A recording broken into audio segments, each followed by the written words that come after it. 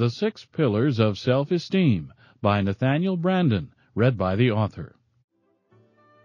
Hello. My purpose in this program is to identify the most important factors on which self-esteem depends. If self-esteem is the health of the mind, then few subjects are of comparable urgency. The turbulence of our times demands strong selves with a clear sense of identity, competence, and worth.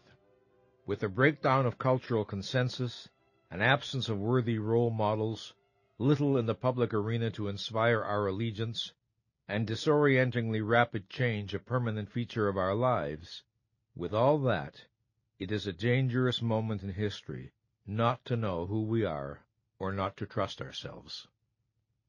The stability we cannot find in the world, we must create within our own persons. To face life with low self-esteem is to be at a severe disadvantage.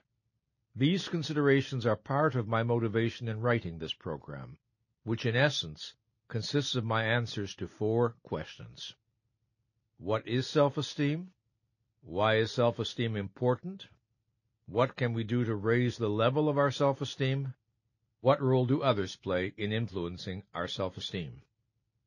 Self-esteem is shaped by both internal and external factors. By internal, I mean factors residing within or generated by the individual, ideas or beliefs, practices or behaviors. By external, I mean factors in the environment, such as messages verbally or non-verbally transmitted, or experiences evoked by parents, teachers, significant others, organizations, and culture. I examine self-esteem from the inside and the outside. What is the contribution of the individual to his or her self-esteem, and what is the contribution of other people? I first lectured on self-esteem and its impact on love, work, and the struggle for happiness in the late 1950s, and published my first articles on the subject in the 1960s. The challenge then was to gain public understanding of its importance. Self-esteem was not yet an expression in widespread use. Today, the danger may be that the idea has become fashionable. It is on everyone's tongue, which is not to say that it is better understood. Yet if we are unclear about its precise meaning and about the specific factors its successful attainment depends on, if we are careless in our thinking, or succumb to the oversimplifications and sugar-coatings of pop psychology, then the subject will suffer a fate worse than being ignored. It will become trivialized. In working with self-esteem, we need to be aware of 2 dangers. One is that of oversimplifying what healthy self-esteem requires, and thereby of catering to people's hunger for quick fixes and effortless solutions. The other is that of surrendering to a kind of fatalism or determinism that assumes in effect that individuals either have good self-esteem or they haven't. In other words, everyone's destiny is set by the first few years of life, and there's not much to be done about it, except perhaps years of psychotherapy. Both views encourage passivity. Both obstruct our vision of what is possible. My experience is that most people underestimate their power to change and grow. They believe implicitly that yesterday's pattern must be tomorrow's. They do not see that choices do exist. They rarely appreciate how much they can do on their own behalf if genuine growth and higher self-esteem are their goals, and if they are willing to take responsibility for their own lives. The belief that they are powerless becomes a self-fulfilling prophecy. This program ultimately is a call to action. It is addressed to all men and women who wish to participate actively in the process of their evolution, as well as to psychologists, parents, teachers, and those responsible for the culture of organizations. This program is about what is possible. There are realities we cannot avoid. One of them is the importance of self-esteem. Regardless of what we do or do not admit, we cannot be indifferent to our self-evaluation. However, we can run from this knowledge if it makes us uncomfortable. We can shrug it off, evade it, declare that we are only interested in practical matters, and escape into baseball or the evening news or the financial pages or a shopping spree or a sexual adventure, or a drink. Yet, self-esteem is a fundamental human need. Its impact requires neither our understanding nor our consent. It works its way within us, with or without our knowledge. We are free to seek to grasp the dynamics of self-esteem or to remain unconscious of them. But in the latter case, we remain a mystery to ourselves and endure the consequences. Let us look at the role of self-esteem in our lives. By self-esteem, I mean much more than that innate sense of self-worth that presumably is our human birthright, that spark that psychotherapists and teachers seek to fan in those they work with. That spark is only the anteroom to self-esteem.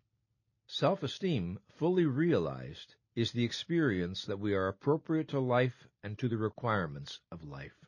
More specifically, self-esteem is confidence in our ability to think, confidence in our ability to cope with the basic challenges of life, and confidence in our right to be successful and happy, the feeling of being worthy, deserving, entitled to assert our needs and wants, achieve our values, and enjoy the fruits of our efforts.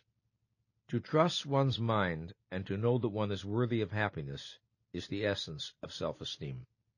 The power of this conviction about oneself lies in the fact that it is more than a judgment or a feeling.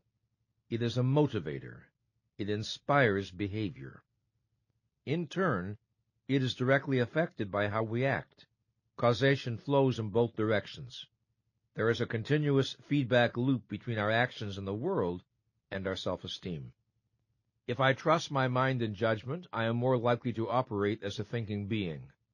Bringing appropriate awareness to my activities, my life works better. This reinforces trust in my mind. If I distrust my mind, I am more likely to be mentally passive. When my actions lead to disappointing or painful results, I feel justified in distrusting my mind. With high self-esteem, I am more likely to persist in the face of difficulties. With low self-esteem, I am more likely to give up, or go through the motions of trying without really giving my best. If I persevere, the likelihood is that I will succeed more often than I fail. If I don't, the likelihood is that I will fail more often than I succeed. Either way, my view of myself will be reinforced. If I respect myself and require that others deal with me respectfully, I send out signals and behave in ways that increase the likelihood that others will respond appropriately. When they do, I am reinforced and confirmed in my initial belief. If I lack self-respect and accept discourtesy, abuse, or exploitation from others as natural, I unconsciously transmit this, and some people will treat me at my self-estimate. When this happens, and I submit to it, my self-respect deteriorates still more. The value of self-esteem lies not merely in the fact that it allows us to feel better, but that it allows us to live better, to respond to challenges and opportunities more resourcefully and more appropriately.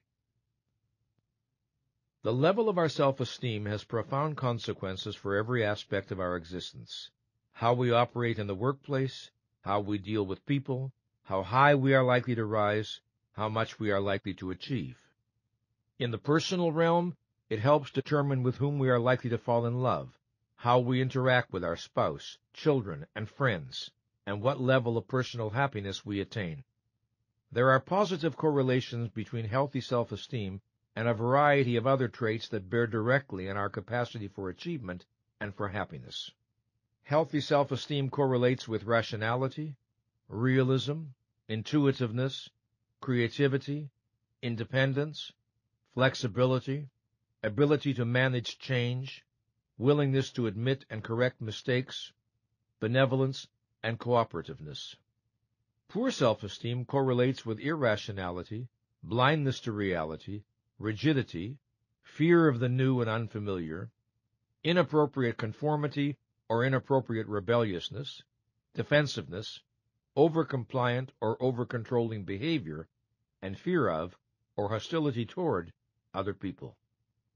High self-esteem seeks the challenge and stimulation of worthwhile and demanding goals. Low self-esteem seeks the safety of the familiar and undemanding. The more solid our self-esteem, the better equipped we are to cope with troubles that arise in our personal lives or in our careers. And the quicker we are to pick ourselves up after a fall, the more energy we have to begin anew. The higher our self-esteem, the more ambitious we tend to be, not necessarily in a career or financial sense, but in terms of what we hope to experience in life, emotionally, intellectually, creatively, spiritually. The lower our self-esteem, the less we aspire to, and the less we are likely to achieve. Either path tends to be self-reinforcing and self-perpetuating. The higher our self-esteem, the stronger the drive to express ourselves, reflecting the sense of richness within. The lower our self-esteem, the more urgent the need to quote-unquote prove ourselves, or to forget ourselves by living mechanically and unconsciously. The higher our self-esteem, the more open, honest, and appropriate our communications are likely to be, because we believe our thoughts have value and therefore we welcome rather than fear clarity. The lower our self-esteem, the more muddy, evasive, and inappropriate our communications are likely to be, because of uncertainty about our own thoughts and feelings, and our anxiety about the listener's response. The healthier our self-esteem, the more inclined we are to treat others with respect, benevolence, goodwill, and fairness, since we do not tend to perceive them as a threat, and since self-respect is the foundation of respect for others. We tend to feel most comfortable, most at home, with persons whose self-esteem level resembles our own. Opposites may attract about some issues, but not this one. High self-esteem individuals tend to be drawn to high self-esteem individuals. We do not see a passionate love affair, for example, between persons at opposite ends of the self-esteem continuum, just as we are not likely to see a passionate romance between intelligence and stupidity. Note that I am speaking of passionate love, not a brief infatuation or sexual episode which can operate by a different set of dynamics. Medium self-esteem individuals are typically attracted to medium self-esteem individuals. Low self-esteem seeks low self-esteem in others. Not consciously, of course, but by the logic of that which leads us to feel we have encountered a soulmate. The most disastrous relationships are those between persons who think poorly of themselves. The union of two abysses does not produce a height. It is not difficult to see the importance of self-esteem to success in the arena of intimate relationships. There is no greater barrier to romantic happiness than the fear that I am undeserving of love and that my destiny is to be hurt. Such fears give birth to self-fulfilling prophecies. If I enjoy a fundamental sense of efficacy and worth, and experience myself as lovable, then I have a foundation for appreciating and loving others. I have something to give. I am not trapped in feelings of deficiency. But if I lack respect and enjoyment of who I am, I have very little to give except my unfilled needs. In my emotional impoverishment, I tend to see other people essentially as sources of approval or disapproval. I do not appreciate them for who they are in their own right. I see only what they can or cannot do for me. I am not looking for people whom I can admire and with whom I can share the excitement and adventure of life. I am looking for people who will not condemn me, and perhaps will be impressed by my persona, the face I present to the world. My ability to love remains undeveloped. We have all heard the observation that, if you do not love yourself, you will be unable to love others. Less well understood is the other half of the story. If I do not feel lovable, it is very difficult to believe that anyone else loves me. If I do not accept myself, how can I accept your love for me? Your warmth and devotion are confusing. They confound my self-concept, since I know I am not lovable. Thus, even if I consciously disown my feelings of being unlovable, even if I insist or try to insist that I am wonderful, my poor self-concept remains deep within to undermine my attempts at relationships. Unwittingly, I become a saboteur of love. I attempt love, but the foundation of inner security is not there. Instead, there is the secret fear that I am destined only for pain. So I pick someone who inevitably will reject or abandon me. Or, If I pick someone with whom happiness might be possible, I subvert the relationship by demanding excessive reassurances, or by venting irrational possessiveness, or by making catastrophes of small frictions, or by seeking control through subservience or domination, by finding ways to reject my partner before my partner can reject me. Everyone knows the famous Groucho Marx joke that he would never join a club that would have him for a member. That is exactly the idea by which some low self-esteem people operate their love life. If you love me, you obviously are not good enough for me. Only someone who will reject me is an acceptable object of my devotion. Note that it is not always necessary to destroy the relationship entirely. It may be acceptable that the relationship continue, providing I am not happy. I may engage in a project called struggling to be happy, or working on our relationship. I may read books on the subject, participate in seminars, attend lectures, or enter psychotherapy with the announced aim of being happy in the future. But not now, not today. The possibility of happiness in the present is too terrifyingly immediate. Happiness anxiety, as I call it, is very common. Happiness can activate internal voices saying, I don't deserve this, or it will never last, or I'm riding for a fall, or I'm killing my mother or father by being happier than they ever were, or happiness is only an illusion, or nobody else is happy, so why should I be? What is required for many of us is the courage to tolerate happiness without self-sabotage, until such time as we lose the fear of it and realize that it will not destroy us and it need not disappear. One day at a time, I will tell clients, see if you can get through today without doing anything to undermine or subvert your good feelings. And if you fall off the wagon, don't despair. Pull yourself back up and recommit yourself to happiness. Such perseverance is self-esteem building. Self-esteem creates a set of implicit expectations about what is possible and appropriate to us. These expectations tend to generate the actions that turn them into realities, and the realities confirm and strengthen the original beliefs. Self-esteem, high or low, tends to be a generator of self-fulfilling prophecies. Self-concept is destiny, or more precisely, it tends to be. Our self-concept is who and what we consciously and subconsciously think we are. Our physical and psychological traits, our assets and liabilities, possibilities and limitations, strengths and weaknesses. A self-concept includes our level of self-esteem, but is more global. We cannot understand a person's behavior without understanding the self-concept behind it. People sabotage themselves at the height of their success all the time. They do so when success clashes with their implicit beliefs about what is appropriate to them. It is frightening to be flung beyond the limits of one's idea of who one is. If a self-concept cannot accommodate a given level of success, and if the self-concept does not change, it is predictable that the person will find ways to self-sabotage. Poor self-esteem places us in an adversarial relationship to our well-being. The question is sometimes asked, is it possible to have too much self-esteem? No, it is not, no more than it is possible to have too much physical health, or too powerful an immune system. Sometimes self-esteem is confused with boasting or bragging or arrogance, but such traits reflect not too much self-esteem, but too little.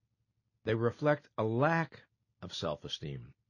Persons of high self-esteem are not driven to make themselves superior to others. They do not seek to prove their value by measuring themselves against a comparative standard. Their joy is in being who they are, not in being better than someone else. I recall reflecting on this issue one day while watching my dog playing in the backyard. She was running about, sniffing flowers, chasing squirrels, leaping into the air, showing a great joy in being. I am sure she was not thinking that she was more glad to be alive than the dog next door. She was simply delighting in her own existence.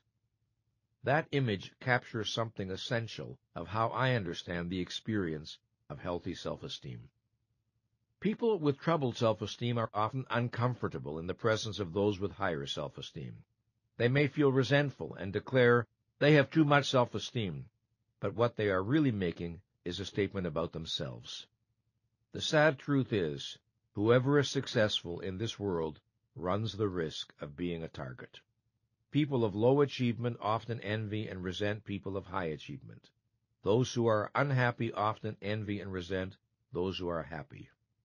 And those of low self-esteem sometimes like to talk about the danger of having, as they put it, too much self-esteem. A poor self-esteem does not mean that we will necessarily be incapable of achieving any real values. Some of us may have the talent, energy, and drive to achieve a great deal, in spite of feelings of inadequacy or unworthiness. An example is the highly productive workaholic who is driven to prove his worth to, say, a father who predicted he would always be a loser. But a poor self-esteem does mean that we will be less effective and less creative than we have the power to be, and it means that we will be crippled in our ability to find joy in our achievements. Nothing we do will ever feel like enough. If my aim is to prove I am enough, the project goes on to infinity, because the battle was already lost on the day I conceded the issue was debatable. So it is always one more victory, one more promotion, one more sexual conquest, one more company, one more piece of jewelry, a larger house, a more expensive car, another award, yet the void within remains unfilled. In today's culture, some frustrated people who hit this impasse announce that they have decided to pursue a spiritual path and renounce their egos. This enterprise is doomed to failure. An ego, in the mature and healthy sense, is precisely what they have failed to attain. They dream of giving away what they do not possess. No one can successfully bypass the need for self-esteem. A word of caution. If one error is to deny the importance of self-esteem, another is to claim too much for it. In their enthusiasm, some writers today seem to suggest that a healthy sense of self-value is all we need to assure happiness and success. The matter is more complex than that. A well-developed sense of self is a necessary condition of our well-being, but not a sufficient condition. Its presence does not guarantee fulfillment, but its lack guarantees some measure of anxiety, frustration, or despair. Self-esteem is not a substitute for a roof over one's head or food in one's stomach, but it increases the likelihood that one will find a way to meet such needs. Self-esteem is not a substitute for the knowledge and skills one needs to operate effectively in the world, but it increases the likelihood that one will acquire them. The survival value of self-esteem is especially evident today. We have reached a moment in history when self-esteem, which has always been a supremely important psychological need, has also become a supremely important economic need. It is the attribute imperative for adaptiveness to an increasingly complex, challenging, and competitive world. In the past few decades, the United States has shifted from a manufacturing society to an information society. We now live in a global economy characterized by rapid change, accelerating scientific and technological breakthroughs, and an unprecedented level of competitiveness. These developments create demands for higher levels of education and training than were required of previous generations. Everyone acquainted with business culture knows this. What is not understood is that these developments also create new demands on our psychological resources. Specifically, these developments ask for a greater capacity for innovation, self-management, personal responsibility, and self-direction. A modern business can no longer be run by a few people who think and many people who just do what they are told. Today, organizations need not only an unprecedentedly higher level of knowledge and skill among all those who participate, but also a higher level of independence, self-reliance, self-trust, and the capacity to exercise initiative. In a word, self-esteem. The challenge extends further than the world of business. We are freer than any generation before us to choose our own religion, philosophy, or moral code, to adopt our own lifestyle, to select our own criteria for the good life. We no longer have unquestioning faith in tradition. We no longer believe that government will lead us to salvation, nor church, nor labor unions, nor big organizations of any kind. We have more choices and options than ever before in every area. Frontiers of limitless possibilities now face us in whatever direction we look. To be adaptive in such an environment, we have a greater need for personal autonomy. This is because there is no widely accepted code of values and rituals to spare us the challenge of individual decision-making. We must learn to think for ourselves, to cultivate our own resources, and to take responsibility for the choices, values, and actions that shape our lives. The greater the number of choices and decisions we need to make at a conscious level, the more urgent our need for self-esteem. Self-esteem has two interrelated components. One is a sense of basic confidence in the face of life's challenges. This is self-efficacy.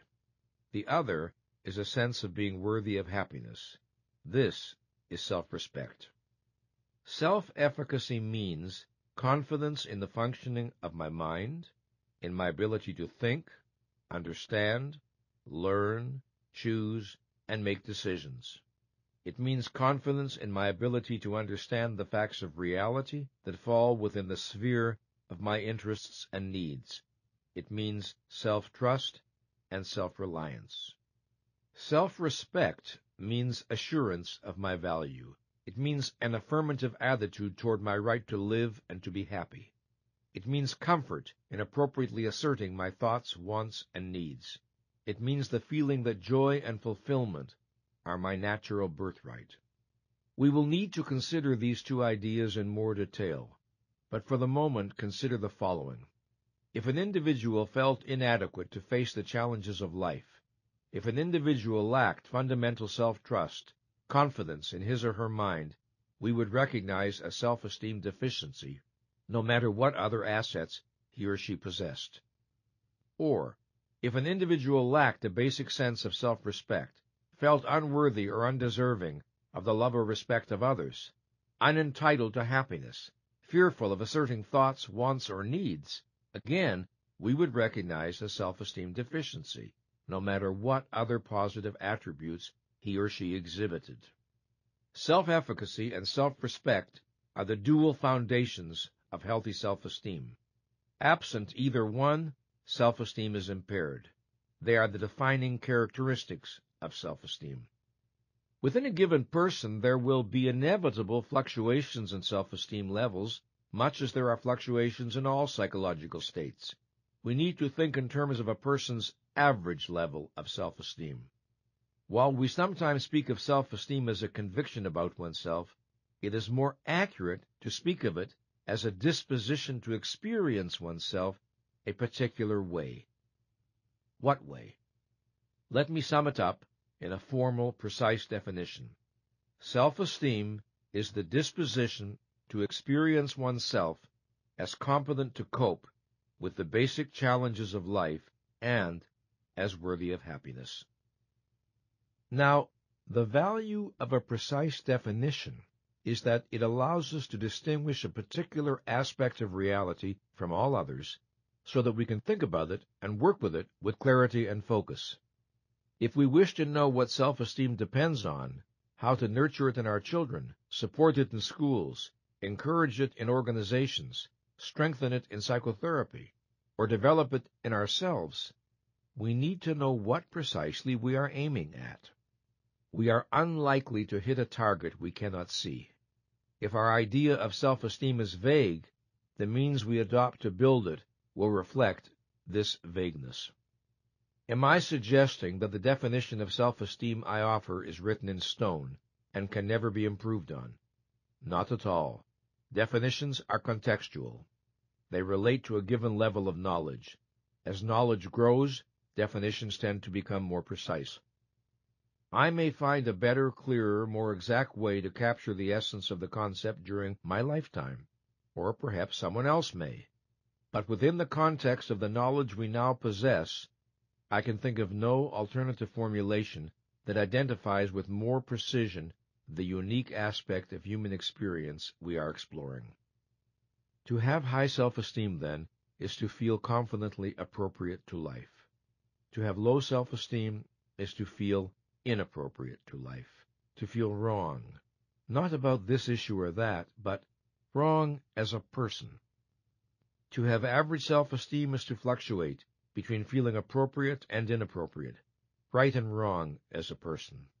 It is also to manifest these inconsistencies in behavior, sometimes acting wisely, sometimes acting foolishly, thereby reinforcing the uncertainty about who one is at one's core.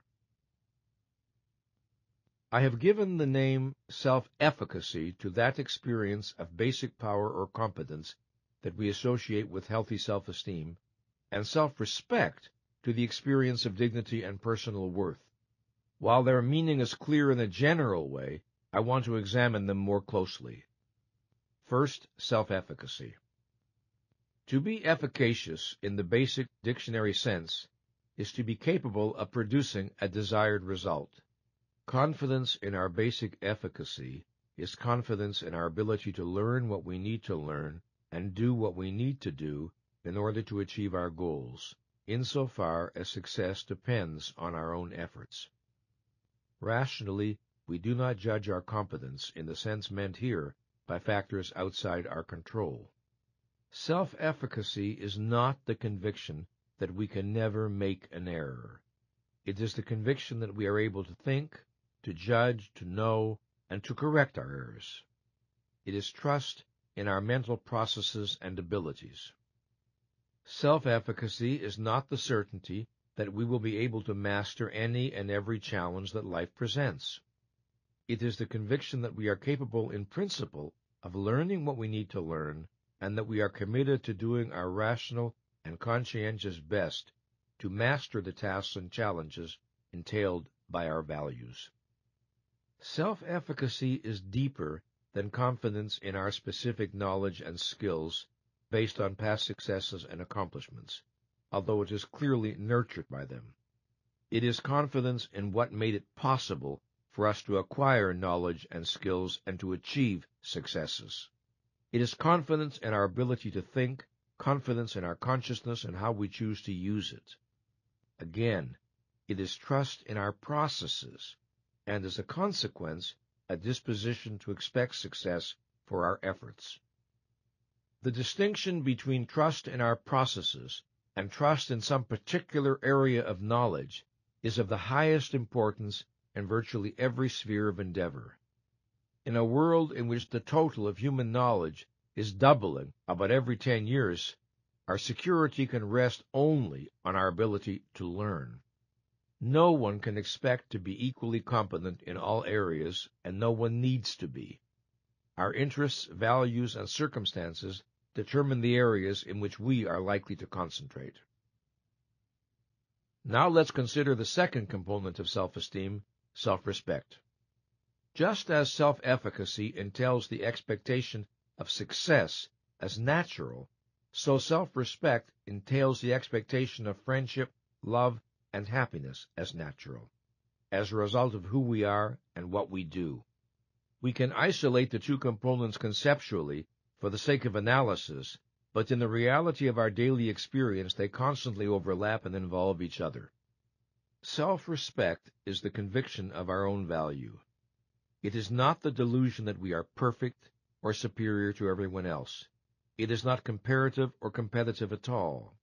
It is the conviction that our life and well-being are worth acting to support, protect, and nurture, that we are good and worthwhile and deserving of the respect of others, and that our happiness and personal fulfillment are important enough to work for. To appreciate why our need for self-respect is so urgent, consider this. To live successfully, we need to pursue and achieve values. To act appropriately, we need to value the beneficiary of our actions. We need to consider ourselves worthy of the rewards of our actions. Absent this conviction, we will not know how to take care of ourselves, protect our legitimate interests, satisfy our needs, or enjoy our own achievements. Thus, our experience of self-efficacy also will be impaired. If we respect ourselves, we tend to act in ways that confirm and reinforce this respect, such as requiring others to deal with us appropriately. If we wish to raise the level of our self-respect, we need to act in ways that will cause it to rise, and this begins with a commitment to the value of our own person. The need to see ourselves as good is the need to experience self-respect. It emerges very early.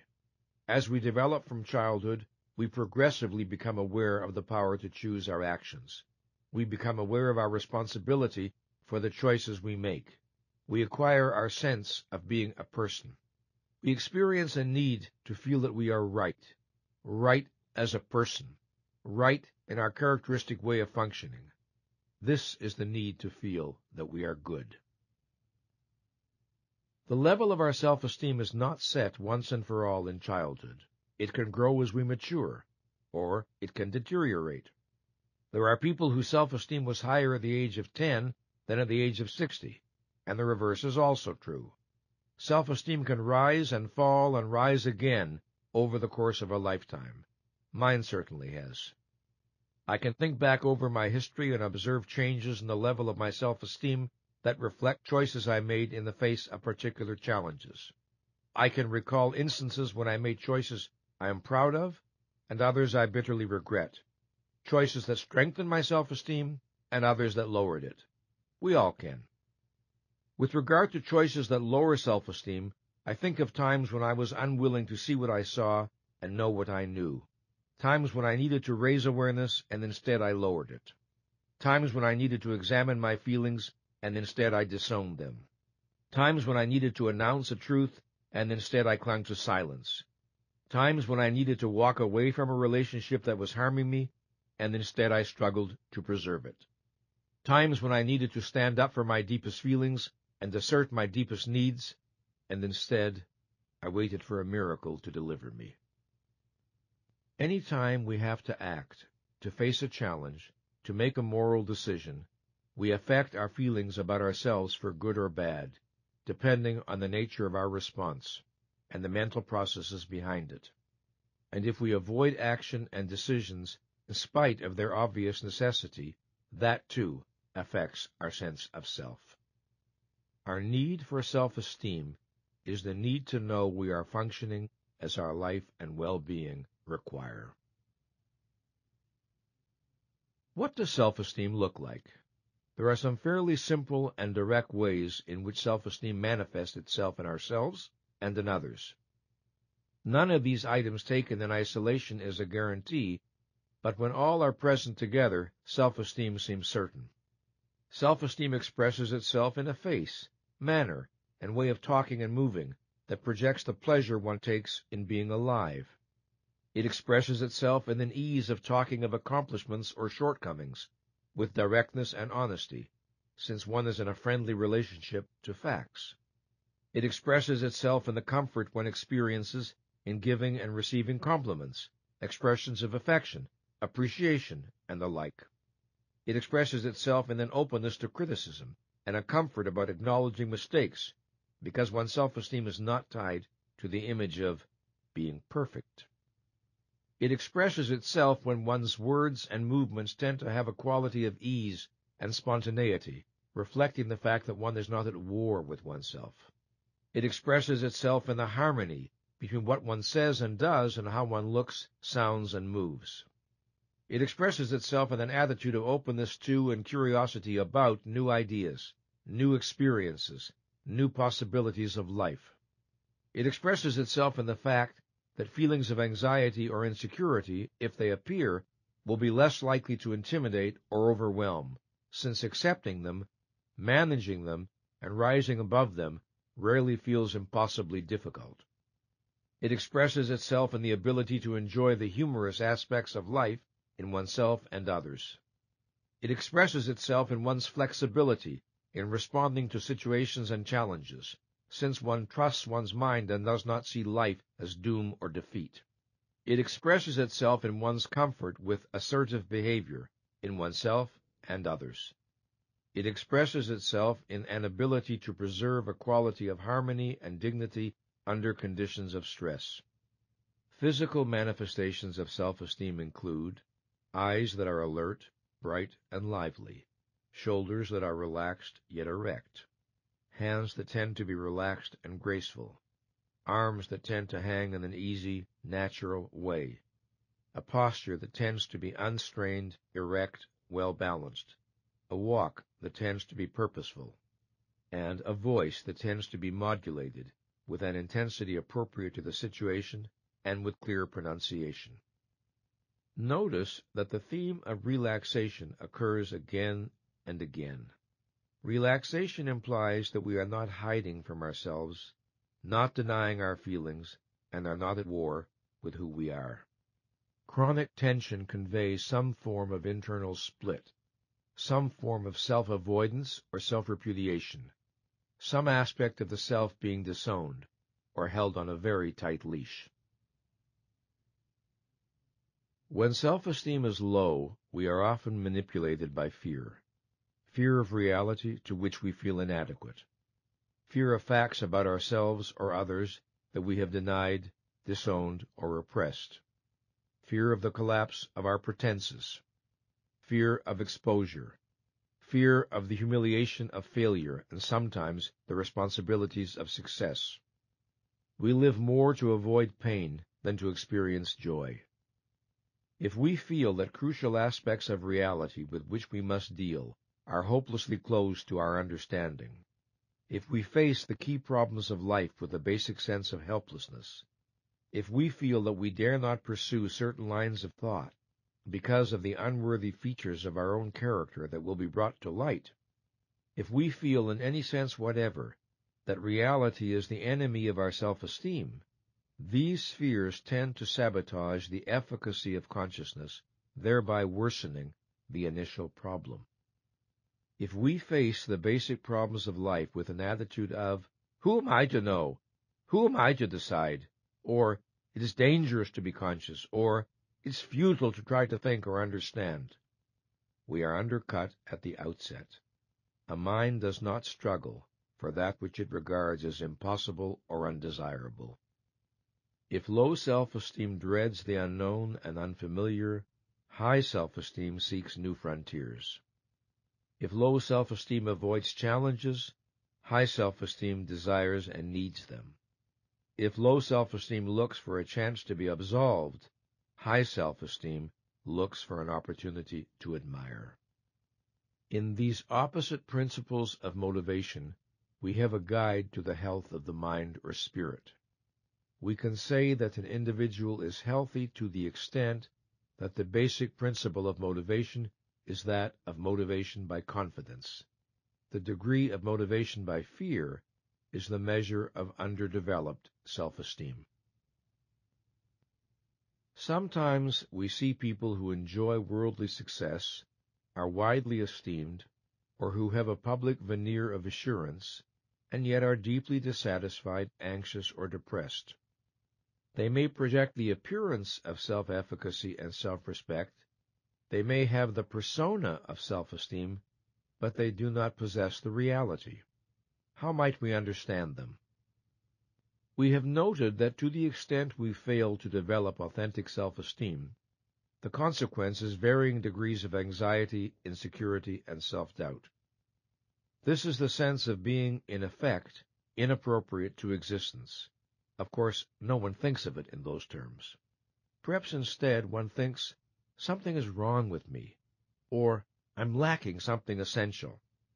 This state tends to be painful, and because it is painful, we are often motivated to evade it, to deny our fears, rationalize our behavior, and create the appearance of a self-esteem we do not possess. We may develop what I have called pseudo-self-esteem. Pseudo-self-esteem is the illusion of self-efficacy and self-respect without the reality.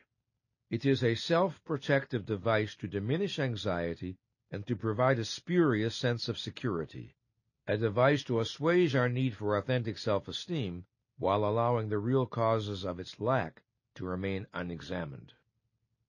Nothing is more common than to pursue self-esteem by means that will not and cannot work. Instead of seeking self-esteem through consciousness, responsibility, and integrity, we may seek it through popularity, material acquisitions, or sexual exploits. Instead of valuing personal authenticity, we may value belonging to the right clubs, or the right church, or the right political party. Instead of seeking self-respect through honesty, we may seek it through philanthropy. I must be a good person. I do good works. Instead of striving for the true power of competence, we may pursue the so-called power of manipulating or controlling other people. The possibilities for self-deception are almost endless. Self-esteem is an intimate experience. It resides in the core of one's being. It is what I think and feel about myself, not what someone else thinks or feels about me. This simple fact can hardly be overemphasized. I can be loved by my family, my mate, and my friends, and yet not love myself. I can be admired by my associates, and yet regard myself as worthless. I can project an image of assurance and poise that fools almost everyone, and yet secretly tremble with a sense of my inadequacy.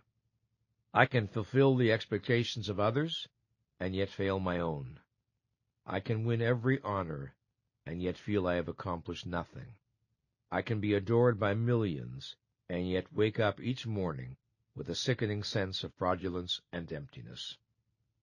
The tragedy of many people's lives is that they look for self-esteem in every direction except within, and so they fail in their search. The ultimate source of self-esteem is and can only be internal, in what we do, not what others do. When we seek it in externals, we invite tragedy. I do not wish to suggest that a psychologically healthy person is unaffected by the feedback he or she receives from others. We are social beings, and others certainly contribute to our self-perceptions. But there are immense differences among people in the relative importance to their self-esteem of the feedback they receive. Persons for whom it is almost the only factor of importance, and persons for whom the importance is a good deal less. This is merely another way of saying there are immense differences among people in the degree of their autonomy. Having worked for many years with persons who are unhappily preoccupied with the opinions of others, I am persuaded that the most effective means of liberation is by raising the level of consciousness one brings to one's own experience. The more one turns up the volume on one's inner signals, the more external signals tend to recede into proper balance. This entails learning to listen to the body, learning to listen to the emotions, and learning to think for oneself.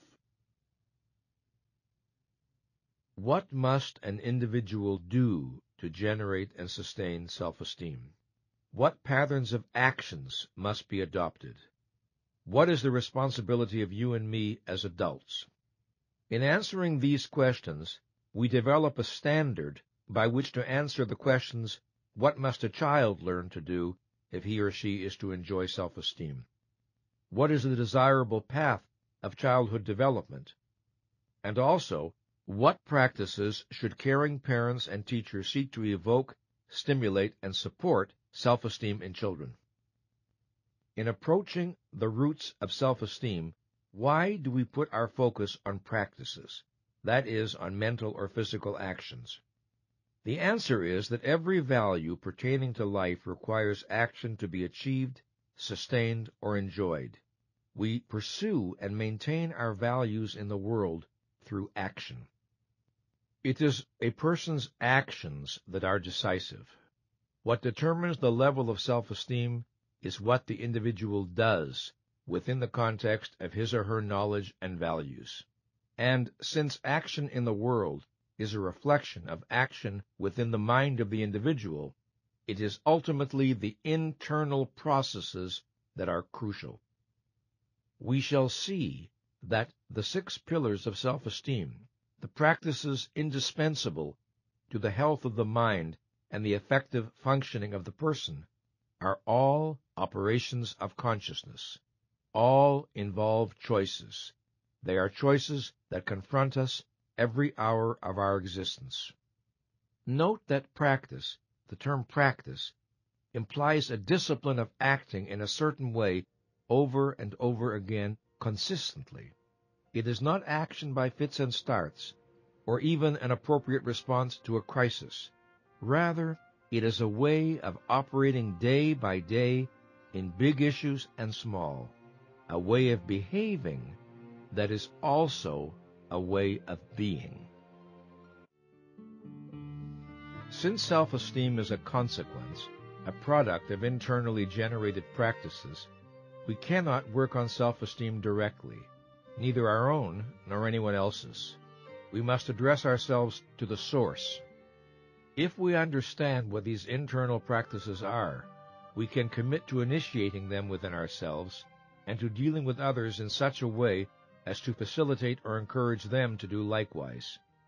To encourage self-esteem in the schools or in the workplace, for instance, is to create a climate that supports and reinforces the practices that strengthen self-esteem.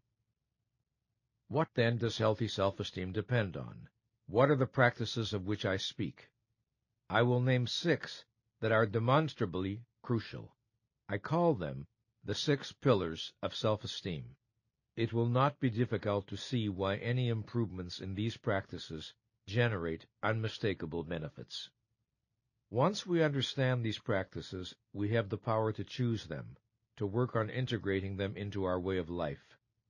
The power to do so is the power to raise the level of our self-esteem, from whatever point we may be starting, and however difficult the project may be in the early stages. One does not have to attain perfection in these practices.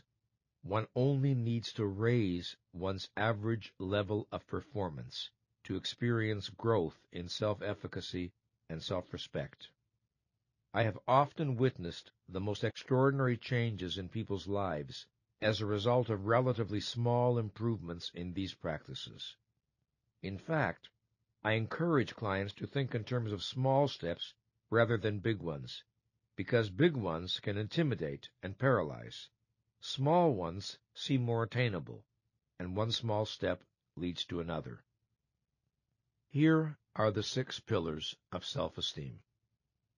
1. The practice of living consciously. 2. The practice of self-acceptance. 3.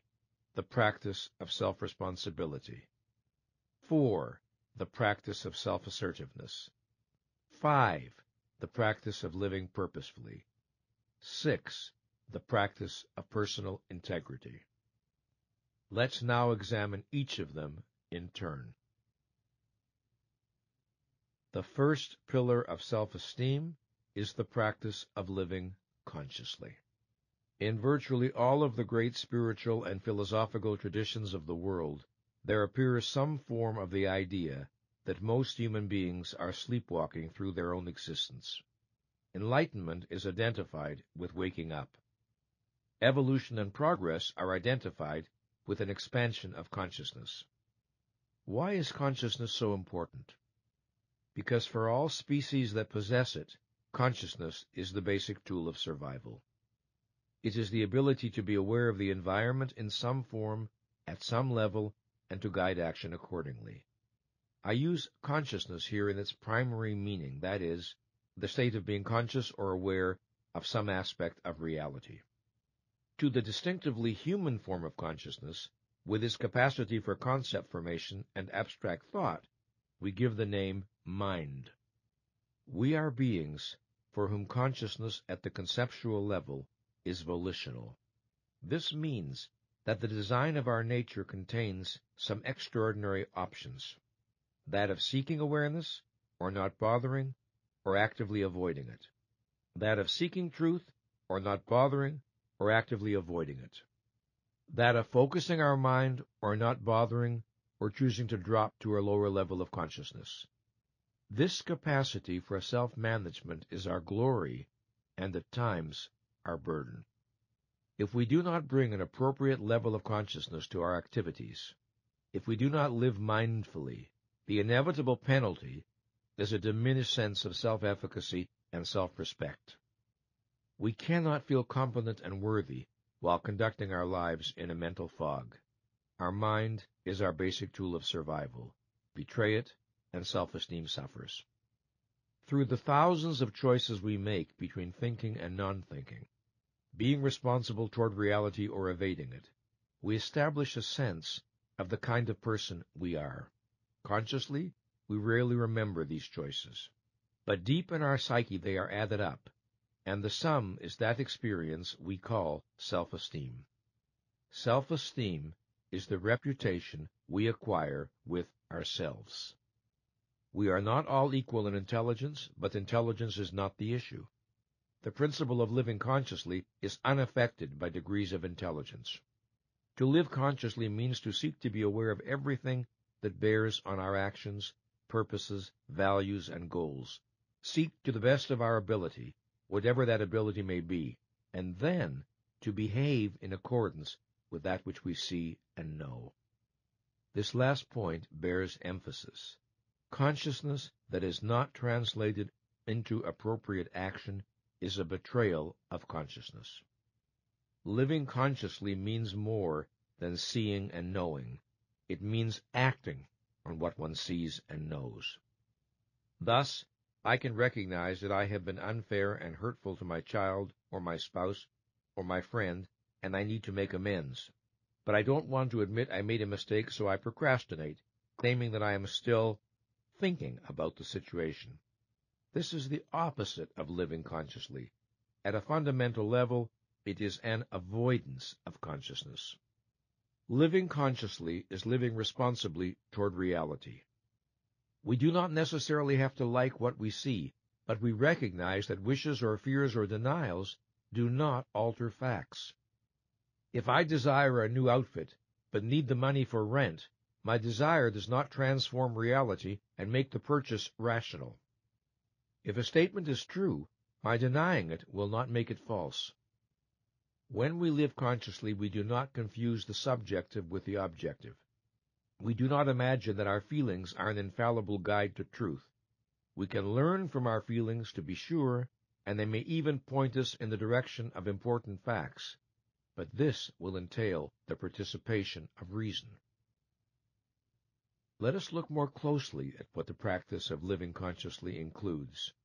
Living consciously entails a mind that is active rather than passive, an intelligence that takes joy in its own function, being in the moment without losing the wider context, reaching out toward relevant facts rather than withdrawing from them, being concerned to distinguish among facts, interpretations, and emotions, noticing and confronting any impulses to avoid or deny painful or threatening realities, being concerned to know where I am relative to my various goals and projects, and whether I am succeeding or failing, being concerned to know if my actions are in alignment with my purposes, searching for feedback from the environment so as to adjust or correct my course when necessary, persevering in the attempt to understand in spite of difficulties, being receptive to new knowledge and willing to re-examine old assumptions, being willing to see and correct mistakes, seeking always to expand awareness, a commitment to learning, and therefore a commitment to growth as a way of life, a concern to understand the world around me, a concern to know not only external reality, but also internal reality, the reality of my needs, feelings, aspirations, and motives, so that I am not a stranger or a mystery to myself. A concern to be aware of the values that move and guide me, as well as their roots, so that I am not ruled by values I have irrationally adopted or uncritically accepted from others. All of us can look back over our life and think of times when we did not bring to some concern as much consciousness as was needed. We tell ourselves, if only I had thought more, if only I hadn't been so impulsive, If only I had checked the facts more carefully. I think of my first marriage when I was 22 years old. I think of all the signs that we were making a mistake, the numerous conflicts between us, the incompatibilities in some of our values, the ways in which, at the core, we were not each other's type. Why, then, did I proceed? Because of our shared commitment to certain ideas and ideals? Because of sexual attraction?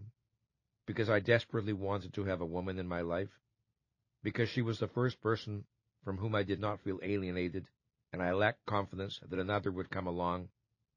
Because I naively imagined that marriage could solve all the problems between us? There were reasons, to be sure. Still, if someone had said to me, or if I had somehow thought to say to myself, if you were to bring a higher level of consciousness to your relationship with Barbara and to do so steadily, day after day, what do you suppose might happen? If I had said that, I have to wonder what I might have been led to come to grips with. To a mind that is receptive, so simple yet provocative a question can have astonishing potency. The fact was, I examined neither the feelings driving me toward marriage nor the feelings signaling danger. I did not confront the logical and obvious questions. Why marry now? Why not wait until more is resolved between you? And because of what I did not do, my self-esteem suffered a subtle wound, although it would be years before I fully understood this. There is an exercise that I give to therapy clients today that I wish I had known about then. The course of my life over the next decade or so might have been different if for 2 weeks I sat at my desk each morning and wrote the following incomplete sentence in my notebook. If I bring a higher level of consciousness to my relationship with Barbara, if I had then written 6 to 10 endings as rapidly as I could, without rehearsing, censoring, planning, or thinking, I would have found myself making more and more conscious, explicit, and inescapable all the deep reservations I had about this relationship, as well as my process of avoidance and denial. I have given this exercise to clients who are confused or conflicted about some relationship, and the result almost invariably is major clarification. Sometimes the relationship radically improves. Sometimes it ends. Had I known to use this technique, I would have had to face the fact that loneliness was driving me more than admiration. If Barbara had done a similar exercise, she would have realized that she was no more rational than I in what we were preparing to do. Whether we would have had the courage and wisdom to stay at this higher level of awareness is something I can only speculate about now. Judging from the experience of my clients, it would have been extraordinarily difficult for us to persist blindly on our course, because we would no longer have been blind, and opening one door clears the way to opening another, and then another. In the course of this program, I will give you suggestions for sentence completion exercises. Sentence completion work is a deceptively simple, yet uniquely powerful tool for raising self-understanding, self-esteem, and personal effectiveness. It rests on the premise that all of us have more knowledge than we normally are aware of. Sentence completion is a tool for accessing and activating these hidden resources. The essence of this procedure is to write an incomplete sentence, called a stem sentence, and to keep adding different endings to it. The sole requirement is that each ending be a grammatical completion of the sentence. We want a minimum of 6 endings, and 10 is plenty. There are 2 ways to approach this. You may want to have a pen and paper handy and do these exercises in the course of the program as you hear them, or you may want to first listen to the tape in its entirety to get the overall flow, then return to the exercises at your leisure. Do whatever works best for you. Here's what's important. Work as rapidly as possible. No pauses to quote-unquote think. No worrying if any particular ending is true, reasonable, or significant. Any ending is fine. Just keep going. When doing sentence completion this way, we work with a notebook, typewriter, or computer. An alternative is to do the sentence completions into a tape recorder. in which case you keep repeating the stem sentence into a recorder, each time completing it with a different ending. You play the work back later to reflect on it. How might we use the technique to facilitate the process of learning to live more consciously? First thing in the morning, before proceeding to the day's business, sit down and write the following sentence stem. Living consciously to me means. Then, as rapidly as possible, without pausing for reflection, write at least half a dozen endings for that. Do not worry if your endings are literally true, make sense, or are profound. Write anything, but write something. A minimum of 6, 10 is plenty. As an example of how it might go, perhaps you'll write, living consciously to me means really listening to my children, being in the present, remembering the things I've got to do today, noticing the emotional mood of my spouse and children, thinking about the consequences of my actions, thinking about my choices and decisions before I translate them into action, noticing how I'm affected by things people say or do, noticing how other people are affected by things I say or do, and so on.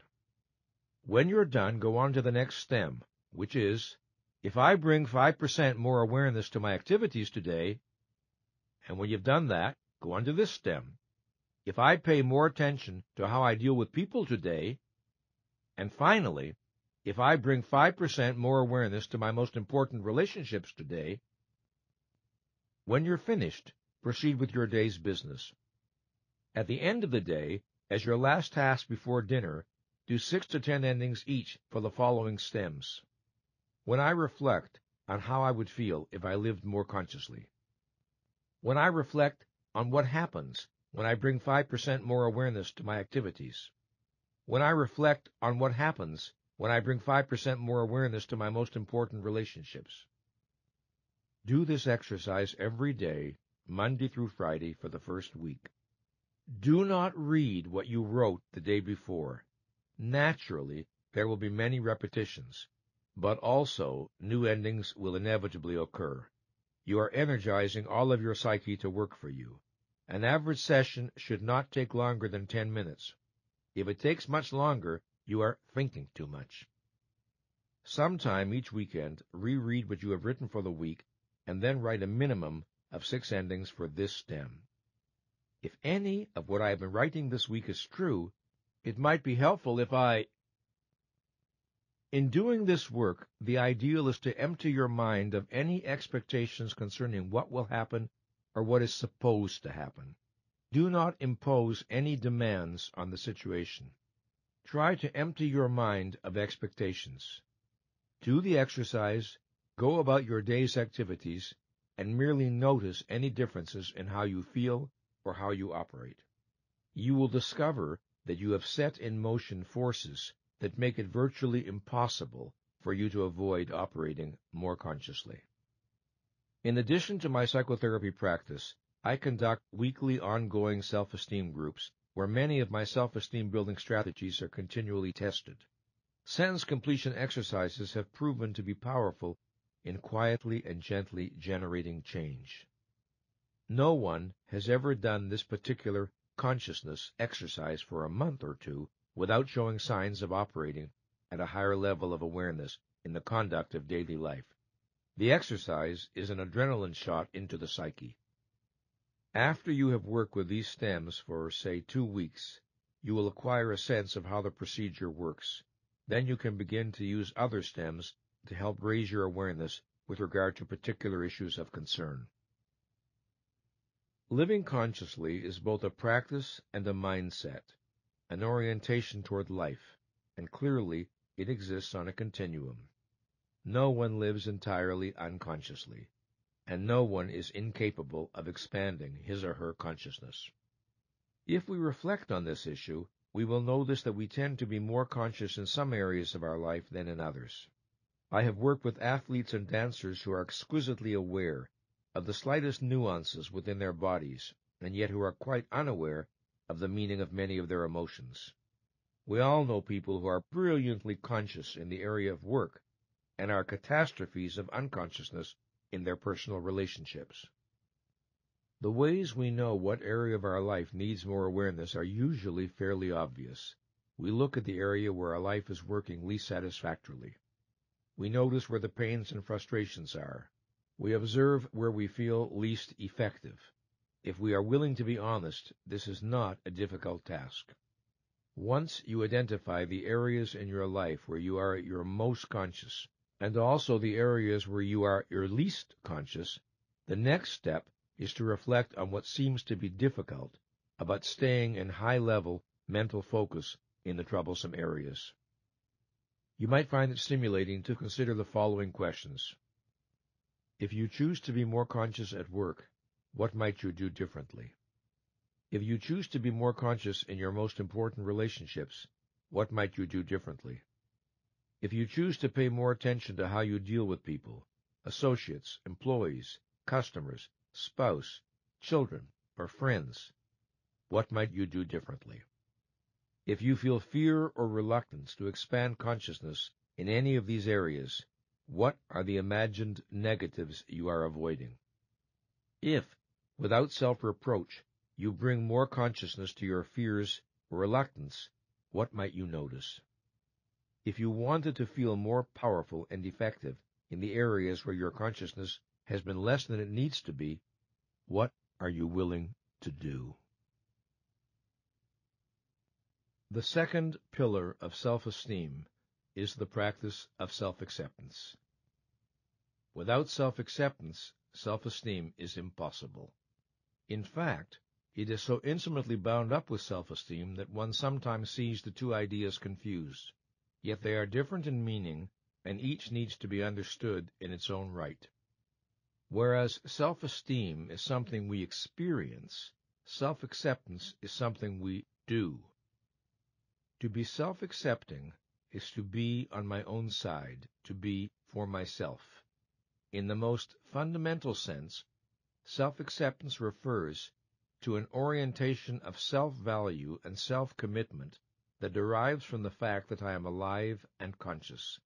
As such, it is more primitive than self-esteem. It is a pre-rational, pre-moral act of self-affirmation. It is a kind of natural egoism that is the birthright of every human being.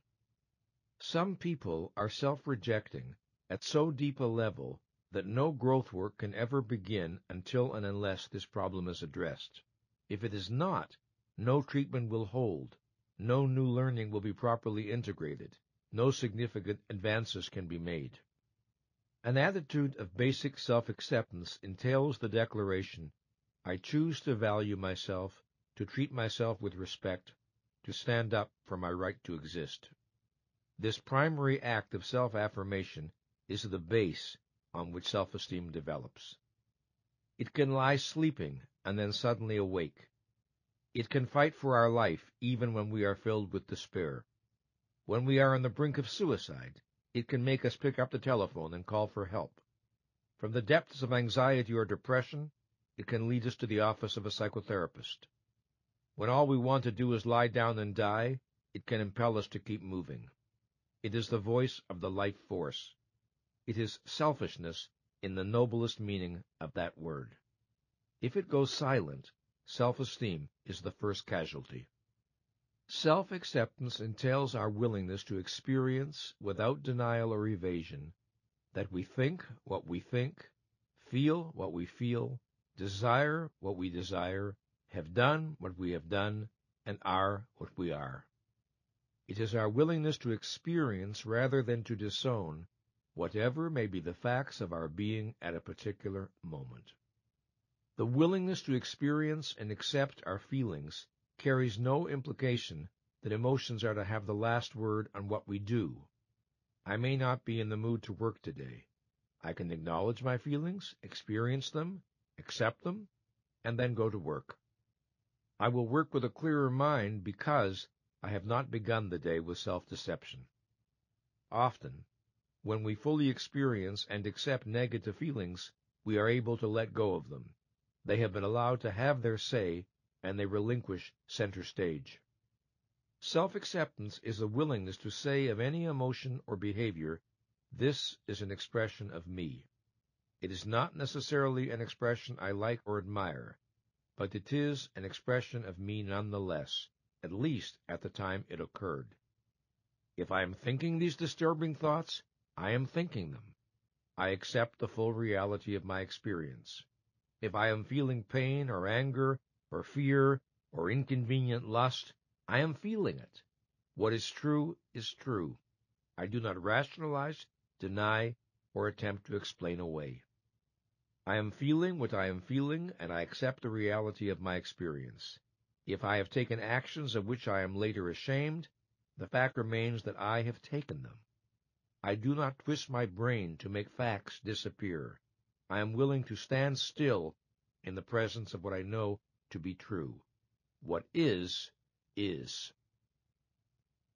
To accept is more than simply to acknowledge or admit.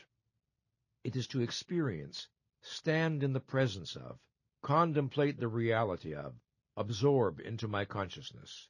I need to open myself to and fully experience unwanted emotions, not just perfunctorily recognize them. Accepting does not necessarily mean liking, enjoying, or condoning. I can accept one is and be determined to evolve from there. It is not acceptance but denial that leaves me stuck. I cannot be truly for myself. I cannot build self-esteem if I cannot accept myself. Self-acceptance also entails the idea of compassion, of being a friend to myself. Suppose I have done something that I regret, or of which I am ashamed, and for which I reproach myself. Self-acceptance does not deny reality, does not argue that what is wrong is really all right, but it inquires into the context in which the action was taken. It wants to understand the why. It wants to know why something that is wrong or inappropriate felt desirable, or appropriate, or even necessary at the time. We do not understand another human being when we know only that what he or she did is wrong, unkind, destructive, or whatever. We need to know the internal considerations that prompted the behavior.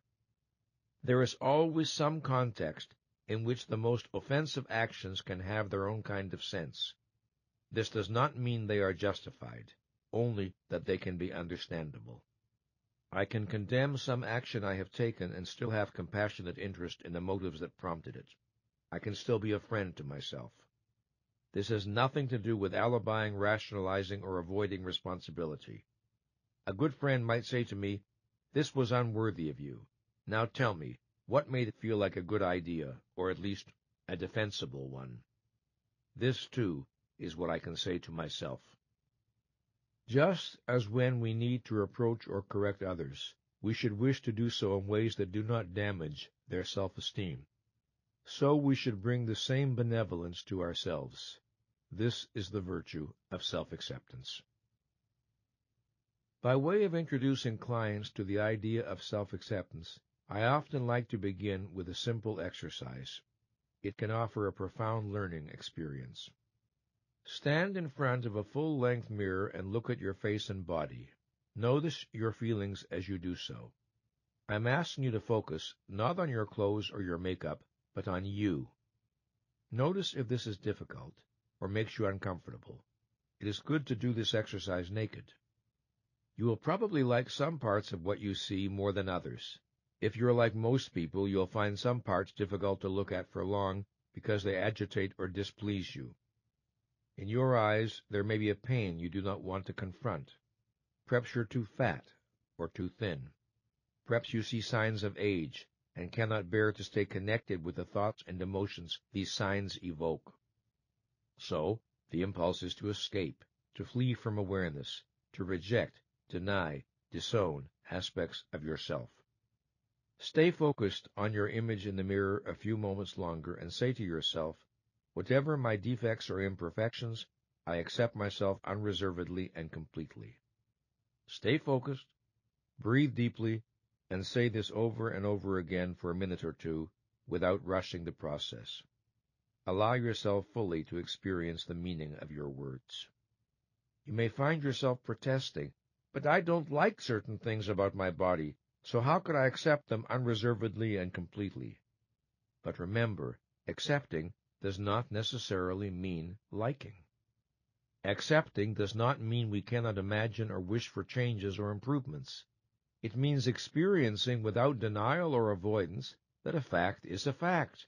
In this case, it means accepting that the face and body in the mirror are your face and body, and they are what they are. Even though you may not like or enjoy everything you see when you look in the mirror, you are still able to say, right now, that's me. And I don't deny the fact, I accept it. That is respect for reality. When clients commit to do this exercise for 2 minutes every morning and again every night for 2 weeks, they soon begin to experience the relationship between self-acceptance and self-esteem. That relationship is a mind that honors sight, honors itself. But more than that, how can self-esteem not suffer if we are in a rejecting relationship to our own physical being? Is it realistic to imagine that we can love ourselves while despising what we see in the mirror? Those who do this exercise make another important discovery. Not only do they enter a more harmonious relationship with themselves, but if aspects of the self they do not like are within their power to change, they are more motivated to make the changes, once they have accepted the facts as they are now. We are not moved to change those things whose reality we deny. What about those things we cannot change? Well, when we accept them, we grow stronger and more centered. When we curse and protest them, we disempower ourselves. Suppose our negative reaction to some experience is so overwhelming that we feel we cannot practice self-acceptance with regard to it. Let us say the feeling, thought, or memory is so distressing and agitating that acceptance feels out of the question. We feel powerless not to block and contract. The solution is not to resist our resistance. It is not useful to try to block a block. Instead, we need to do something more artful. If we cannot accept a feeling or a thought or a memory, we should accept our resistance. In other words, start by accepting where we are. Be present to the now and experience it fully. If we stay with resistance at the conscious level, it will usually begin to dissolve. When we fight a block, it grows stronger. When we acknowledge, experience, and accept it, it begins to melt, because its continued existence requires opposition. Sometimes in therapy, when a person has difficulty accepting a feeling, I will ask if he or she is willing to accept the fact of refusing to accept the feeling. I asked this once of a client who was a clergyman, and who had great difficulty in owning or experiencing his anger. Just the same, he was a very angry man. My request disoriented him. "Will I accept that I won't accept my anger?" he asked me. When I answered, "That's right," he thundered, "I refuse to accept my anger, and I refuse to accept my refusal." I asked, "Will you accept your refusal to accept your refusal? We've got to begin somewhere. Let's begin there." I asked him to face the group and say, "I'm angry," over and over again. Soon he was saying it very angrily indeed. Then I had him say, "I refuse to accept my anger," which he shouted with escalating vigor. Then I had him say, "I refuse to accept my refusal to accept my anger," which he plunged into ferociously. Then I had him say, "But I am willing to accept my refusal to accept my refusal," and he kept repeating it until he broke down and joined in the laughter of the group. "So if you can't accept the experience, accept the resistance," he said. I answered, "Right. And if you can't accept the resistance, accept your resistance to accepting the resistance. Eventually, you'll arrive at the point you can accept. Then you can move forward from there." Both accepting and disowning are implemented through a combination of mental and physical processes. The act of experiencing and accepting our emotions is implemented through, first, focusing on the feeling or emotion, then breathing gently and deeply, allowing muscles to relax, allowing the feeling to be felt, and finally, making real that this is my feeling. This is what we call owning it. In contrast, we deny and disown our emotions through, first, avoiding awareness of their reality, then constricting our breathing and tightening our muscles to cut off or numb the feeling, and finally, disassociating ourselves from our own experience. We typically encounter two fallacious assumptions when people have difficulty with the idea of self-acceptance. One is the belief that if we accept who and what we are, we must approve of everything about us. The other is the belief that if we accept who and what we are indifferent to change or improvement.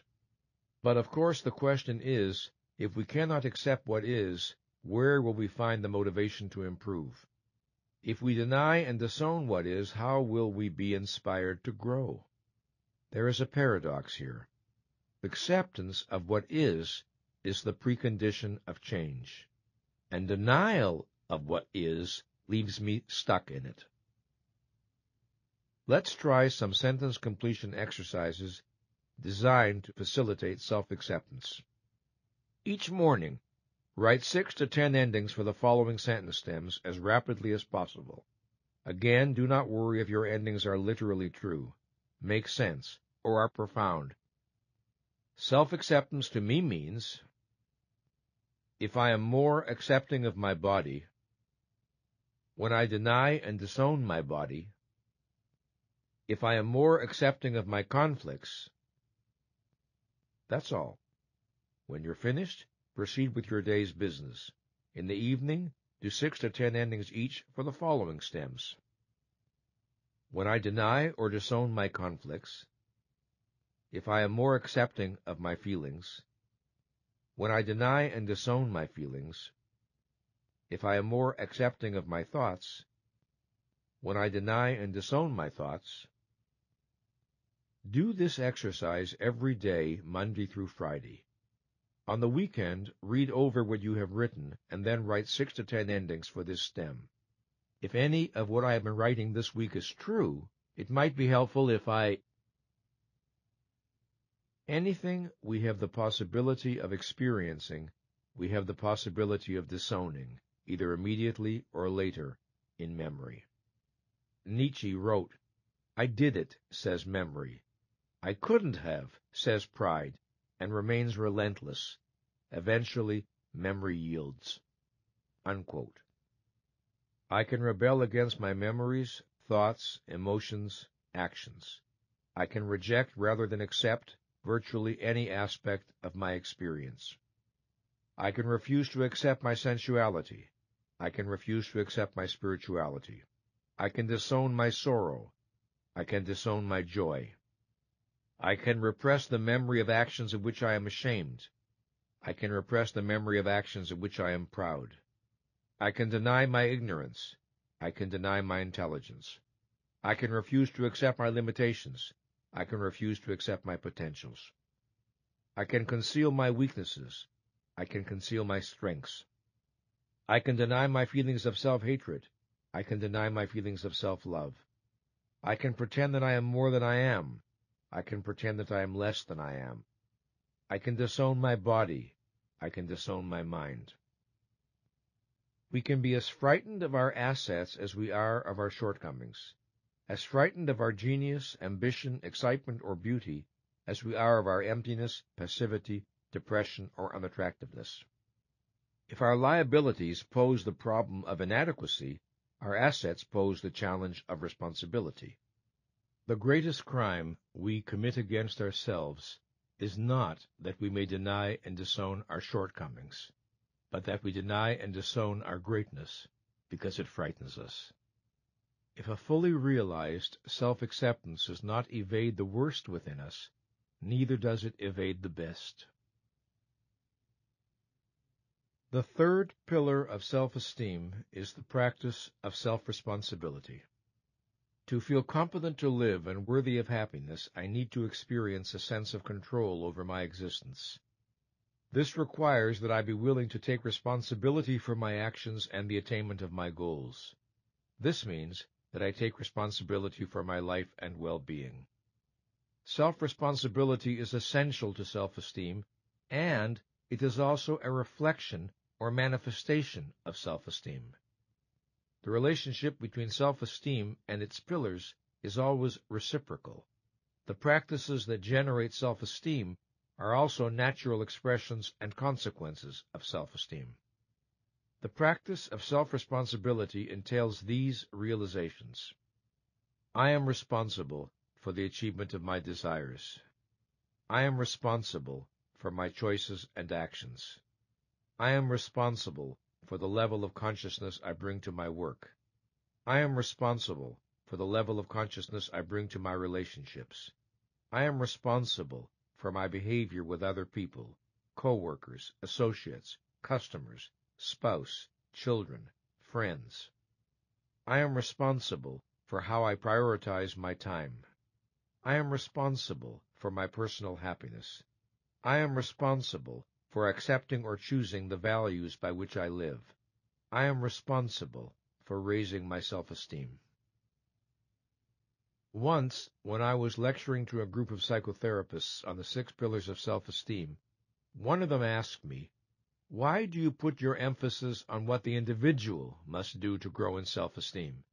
Isn't the source of self-esteem the fact that we are children of God?" I have encountered this question a number of times. Whether one believes in a God and whether one believes we are God's children is irrelevant to the issue of what self-esteem requires. Let us imagine that there is a God and that we are all His, her, its children. In this respect, then, we are all equal. Does it follow that everyone is or should be equal in self-esteem, regardless of whether anyone lives consciously or unconsciously, responsibly or irresponsibly, honestly or dishonestly? This is impossible. There is no way for our mind to avoid registering the choices we make in the way we operate, and no way for our sense of self to remain unaffected. If we are children of God, the questions remain, what are we going to do about it? What are we going to make of it? Will we honor our gifts or betray them?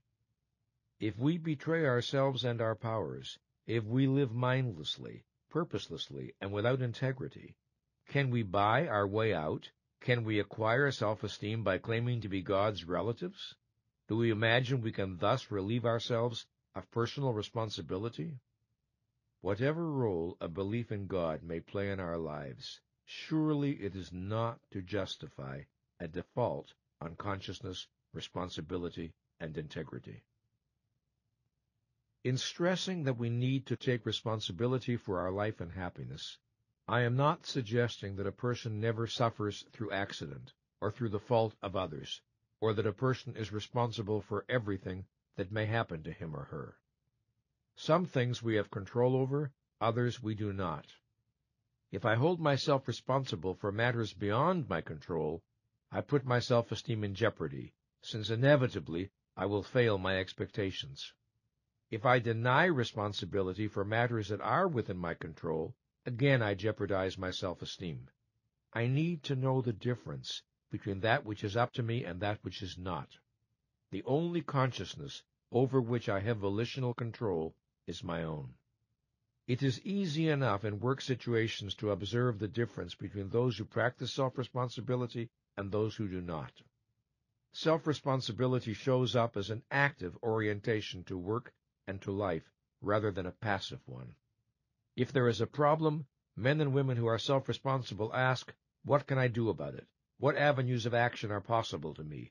They do not protest, but no one told me what to do, or, but it's not my job. They indulge neither in alibis nor in blaming. They are typically solution-oriented. In every organization, we encounter both types, those who wait for someone else to provide a solution, and those who take responsibility for finding it. It is only by grace of the second type that organizations are able to operate effectively. In the overall conduct of my life, I would say that I have always operated at a fairly high level of self-responsibility. I did not look to others to provide for my needs or wants. But I can think of a time when I failed my own principles rather badly, with painful results. In my 20s, I formed an intense relationship with novelist-philosopher Ayn Rand. Over the course of 18 years, our relationship passed through almost every form imaginable. From student and teacher, to friends and colleagues, to lovers and partners, and ultimately to adversaries. In the beginning, and for some years, the relationship was nurturing, inspiring, valuable in many ways. I learned and grew enormously. But eventually, it became constricting, toxic, destructive. It became a barrier to my further intellectual and psychological development. I did not take the initiative and propose that our relationship be redefined and reconstituted on a different basis. I told myself I did not want to cause pain. I waited for her to see what I saw. I looked to her rationality and wisdom to reach the decision that would be right for both of us. In effect, I was relating to an abstraction, to the author of The Fountainhead and Atlas Shrugged, rather than the concrete woman in front of me. I did not confront the fact that her agenda was very different from mine, and that she was totally absorbed in her own needs. I delayed facing the fact that nothing would change unless I made it change.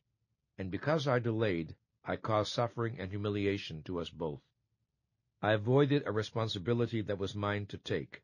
No matter what explanations I gave myself, there was no way for my self-esteem to remain unaffected. Only when I began to take the initiative did I begin the process of regaining what I had lost. We often see this pattern in marriages. One partner sees before the other that the relationship is finished, but he or she does not want to be the bad guy, the one to end things. So instead, manipulation begins, to lead the other to make the first move. It is cruel, degrading, lacking in dignity, and hurtful to both people. It is self-demeaning and self-diminishing. To the extent that I evade responsibility, I inflict wounds on my self-esteem. In accepting responsibility, I build self-esteem. Embracing self-responsibility not merely as a personal preference, but as a philosophical principle, entails one's acceptance of a profoundly important moral idea. In taking responsibility for our own existence, we implicitly recognize that other human beings are not our servants and do not exist for the satisfaction of our needs. We are not morally entitled to treat other human beings as means to our ends, just as we are not a means to theirs. In my therapy practice and my self-esteem groups, I work with a great number of sentence stems that allow clients to explore the psychology of self-responsibility. I offer a representative sampling here. Each morning, as rapidly as possible, write 6 to 10 endings for the following sentence stems. Self-responsibility to me means, at the thought of being responsible for my own existence. If I accepted responsibility for my own existence, that would mean, when I avoid responsibility for my own existence, if I accepted 5% more responsibility for the attainment of my goals, if I took more responsibility for the success of my relationships. Sometimes I keep myself passive by. If you keep a journal and over time write 6 to 10 endings for each of these incomplete sentences, not only will you learn a great deal, but it will be almost impossible not to grow in the practice of self-responsibility. The best way of working is to do the foregoing stems Monday through Friday, then do this weekend stem. If any of what I have been writing this week is true, it might be helpful if I. Having worked with people for so many years, with the aim of building self-esteem, I have always been on the lookout for decisive moments in psychotherapy, instances when a click seems to occur in the client's mind, a new forward motion begins. One of the most important of such moments is when the client grasps that no one is coming. No one is coming to save me. No one is coming to make life right for me. No one is coming to solve my problems. If I don't do something different, nothing is going to get better. Some years ago, in my group therapy room, we hung on the wall a number of sayings that I often found useful in the course of my work. A client made me a gift of several of these sayings done in needlepoint, each with its own frame. One of these was, "No one is coming." One day a group member with a sense of humor challenged me about it. "Nathaniel, it's not true," he said. "You came." "Correct," I admitted. "But I came to say that no one is coming." The fourth pillar of self-esteem is the practice of self-assertiveness. Self-assertiveness means honoring my wants, needs, and values and seeking appropriate forms of their expression in reality.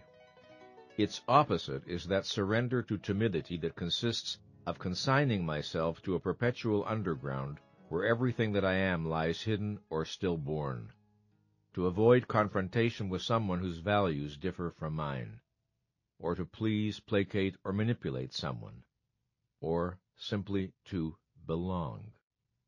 Self-assertion does not mean belligerence or inappropriate aggressiveness. It does not mean pushing to the front of the line or knocking other people over. It does not mean upholding my own rights while being blind or indifferent to everyone else's.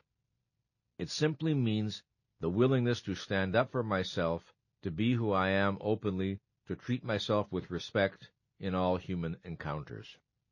To practice self-assertiveness is to live authentically, to speak and act from my innermost convictions and feelings, as a way of life, as a rule, allowing for the obvious fact that there may be particular circumstances in which I may justifiably choose not to do so. Appropriate self-assertiveness pays attention to context. The forms of self-expression appropriate when playing on the floor with a child are obviously different from those appropriate at a staff meeting. In every context, there will be appropriate and inappropriate forms of self-expression. Sometimes self-assertiveness is manifested through volunteering an idea or paying a compliment. Sometimes through a polite silence that signals non-agreement. Sometimes by refusing to smile at a tasteless joke. While appropriate self-expression varies with the context, in every situation there is a choice between being authentic or inauthentic, real or unreal. If we do not want to face this, of course, we will deny that we have such a choice. We will assert that we are helpless. But the choice is always there. Let's examine what self-assertiveness is and is not. The first and basic act of self-assertion is the assertion of consciousness. This entails the choice to see, to think, to be aware, to send the light of consciousness outward toward the world, and inward toward our own being. To ask questions is an act of self-assertion. To challenge authority is an act of self-assertion. To think for oneself and to stand by what one thinks is the root of self-assertion. To default on this responsibility is to default on the self at the most basic level. Note that self-assertiveness should not be confused with mindless rebelliousness. Sometimes people who are essentially dependent and fearful choose a form of assertiveness that is self-destructive. It consists of reflexively saying no when their interest would be better served by saying yes. Their only form of self-assertiveness is protest, whether it makes sense or not. We often see this response among teenagers and among adults who have never matured beyond this teenage level of consciousness. While healthy self-assertiveness requires the ability to say no, it is ultimately tested not by what we are against, but by what we are for. A life that consists only of a string of negations is a waste and a tragedy. Self-assertiveness asks that we not only oppose what we deplore, but that we live and express our values. To practice self-assertiveness logically and consistently is to be committed to my right to exist. This proceeds from the knowledge that my life does not belong to others, and that I am not here on earth to live up to someone else's expectations. To many people, this is a terrifying responsibility. It means that mother and father and other authority figures cannot be counted on as protectors. It means they are responsible for their own existence and for generating their own sense of security. To practice self-assertiveness consistently, I need the conviction that my ideas and wants are important. Unfortunately, this conviction is often lacking. When we were young, many of us received signals conveying that what we thought and felt or wanted was not important. It often takes courage to honor what we want and to fight for it. For many people, self-surrender and self-sacrifice are far easier. They do not require the integrity and responsibility that intelligent selfishness requires. Within an organization, self-assertiveness is required not merely to have a good idea, but to develop it, fight for it, work to win supporters for it, do everything within one's power to see that it gets translated into reality. It is the lack of this practice that causes so many potential contributions to die before they are born. As a consultant, when I am asked to work with a team that has difficulty functioning effectively on some project, I often find that one source of the dysfunction is one or more people who do not really participate in the undertaking. Why? Because of some feeling that they do not have the power to make a difference. They do not believe that their contribution can matter. In their passivity, they become saboteurs. A project manager once remarked to me, "I'd rather worry about handling some egomaniac who thinks he's the whole project than struggle with some self-doubting but talented individual whose insecurities stop him from kicking in what he's got to offer." Without appropriate self-assertiveness, we are spectators, not participants. Healthy self-esteem asks that we leap into the arena, that we be willing to get our hands dirty. Persons with an underdeveloped sense of identity often tell themselves, "If I express myself, I may evoke disapproval. If I love and affirm myself, I may evoke resentment. If I am too happy with myself, I may evoke jealousy. If I stand out, I may be compelled to stand alone." Such people remain frozen in the face of such possibilities and pay a terrible price in loss of self-esteem. Self-assertion entails the willingness to confront rather than evade the challenges of life and to strive for mastery. When we expand the boundaries of our ability to cope, we expand self-efficacy and self-respect. When we commit ourselves to new areas of learning, when we take on tasks that stretch us, we raise personal power. We assert our existence. When we are attempting to understand something and we hit a wall, it is an act of self-assertiveness to persevere. When we undertake to acquire new skills, absorb new knowledge, extend the reach of our mind across unfamiliar spaces, we are practicing self-assertiveness. When we learn how to be in an intimate relationship without abandoning our sense of self, when we learn how to be kind without being self-sacrificing, when we learn how to cooperate with others without betraying our standards and convictions, then we are practicing self-assertiveness. Some people stand and move as if they have no right to the space they occupy. Some speak as if their intention is that you not be able to hear them, either because they mumble or speak faintly or both. Some signal at the most crudely obvious level that they do not feel they have a right to exist. These people embody lack of self-assertiveness in its most extreme form. Their poor self-esteem is obvious. In therapy, when such men and women learn to move and speak with more assurance, they invariably report a rise in self-esteem. Not all manifestations of non-self-assertiveness are obvious. The average life is marked by thousands of unremembered silences, surrenders, capitulations, and misrepresentations of feelings and beliefs that corrode dignity and self-respect.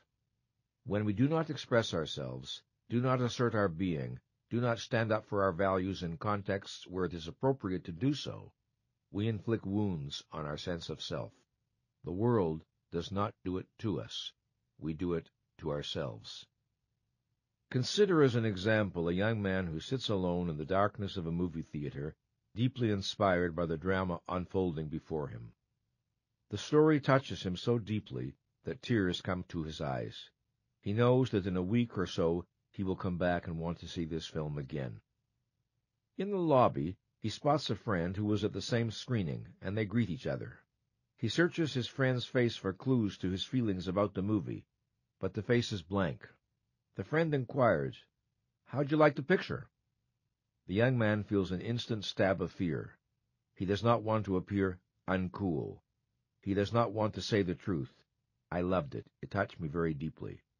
So instead, he shrugs indifferently and says, "Not bad." He does not know that he has just slapped his own face, or rather he does not know it consciously. His diminished self-esteem knows it.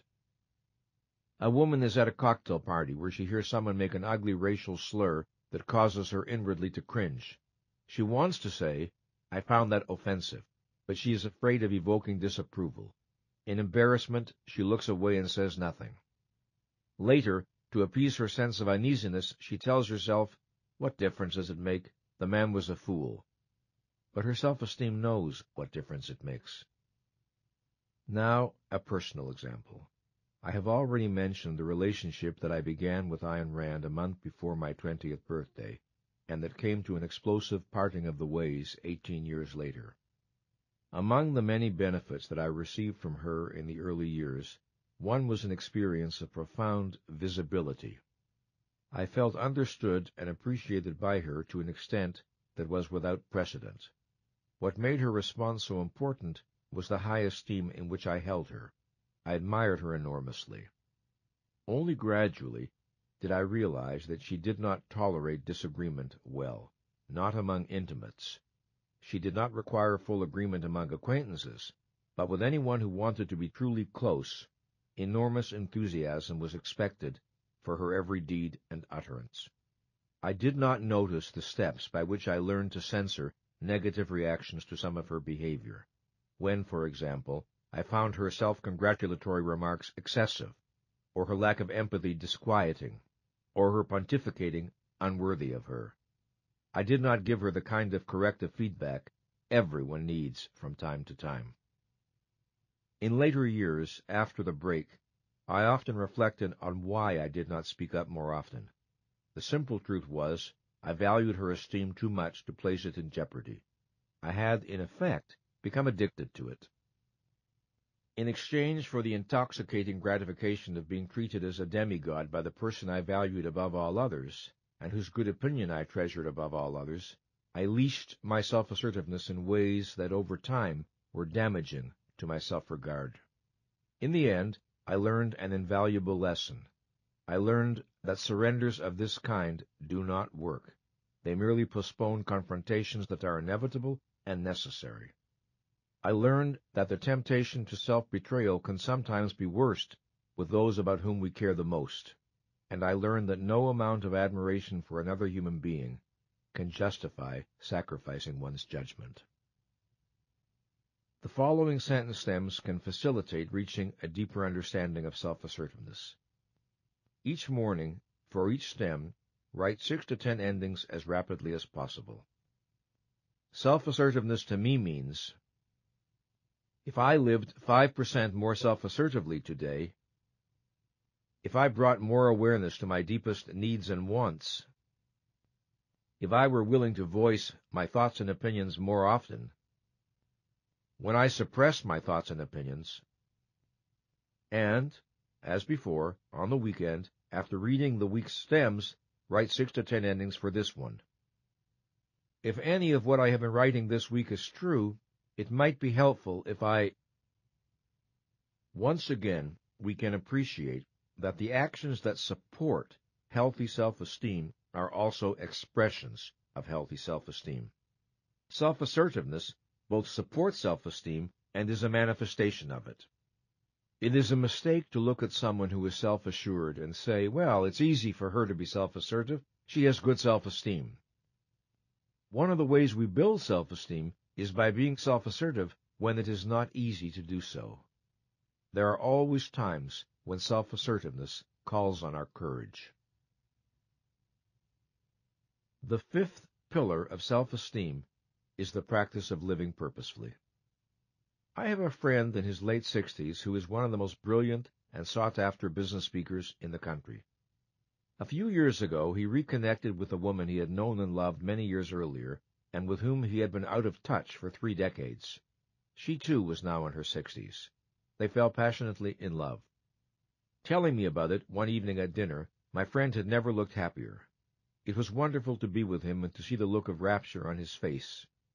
Thinking, perhaps, of the 2 divorces in his past, he said, wistfully and urgently, God, I hope I handle things right this time. I want this relationship to succeed so much. I wish, I want, I hope, that I don't screw up. I was silent, and he asked, "Got any advice?" "Well, yes, I do," I answered. "If you want it to work, you must make it your conscious purpose that it work." He leaned forward intently, and I went on, "I can just imagine what your reaction would be if you were at IBM and some executive said, 'Gee, I hope we handle the marketing of this new product properly. I really want us to succeed with this, and I wish—'" You'd be all over him in a minute saying, "What is this hope stuff? What do you mean you wish?" My advice is to apply what you know about the importance of purpose in business to your personal life. His elated smile said eloquently that he understood. This leads me to the subject of living purposefully. To live without purpose is to live at the mercy of chance, the chance event, the chance phone call, the chance encounter, because we have no standard by which to judge what is or is not worth doing. Outside forces bounce us along like a cork floating on water, with no initiative of our own to set a specific course. Our orientation to life is reactive rather than proactive. We are drifters. To live purposefully is to use our powers for the attainment of goals we have selected.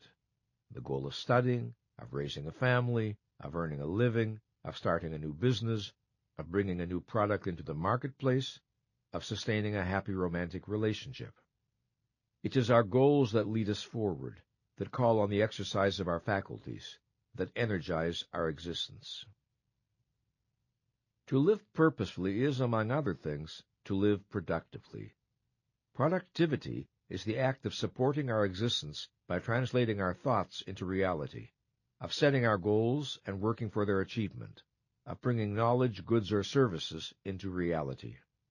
It is not the degree of a person's productive ability that matters here, but the person's choice to exercise such ability as he or she possesses. Nor is it the kind of work selected that is important, but whether a person seeks work that offers an outlet for his or her intelligence, if the opportunity to do so exists. The purposes that move us need to be specific if they are to be realized. I cannot organize my behavior optimally if my goal is merely to do my best. The assignment is too vague. My goal needs to be precisely defined. For example, to exercise on the treadmill for 30 minutes 4 times a week, to earn a specific sum of money in commissions by the end of the year, to achieve a specific market niche by a specific means, by a specific target date.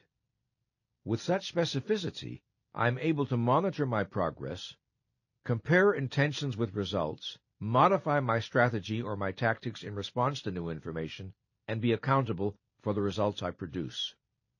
To live purposefully is to be concerned with these questions.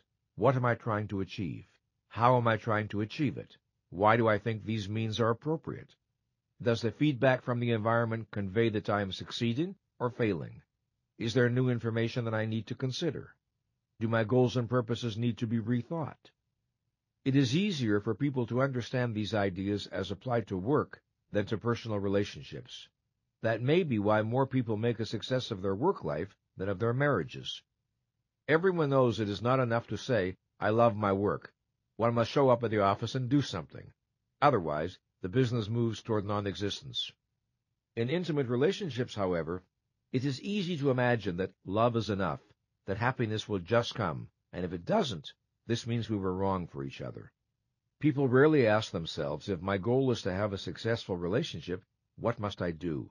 What actions are needed to create and sustain trust, intimacy, continuing self-disclosure, excitement, growth? Purposes unrelated to a plan of action do not get realized. They exist only as frustrated yearnings, or more precisely, as daydreams. Daydreams do not produce the experience of efficacy. To live purposefully and productively requires that we cultivate within ourselves a capacity for self-discipline. Self-discipline is the ability to organize our behavior over time in the service of specific tasks. No one who is without the capacity for self-discipline can feel competent to cope with the challenges of life. Self-discipline requires the ability to defer immediate gratification in the service of a remote goal. This is the ability to think, plan, and live long range.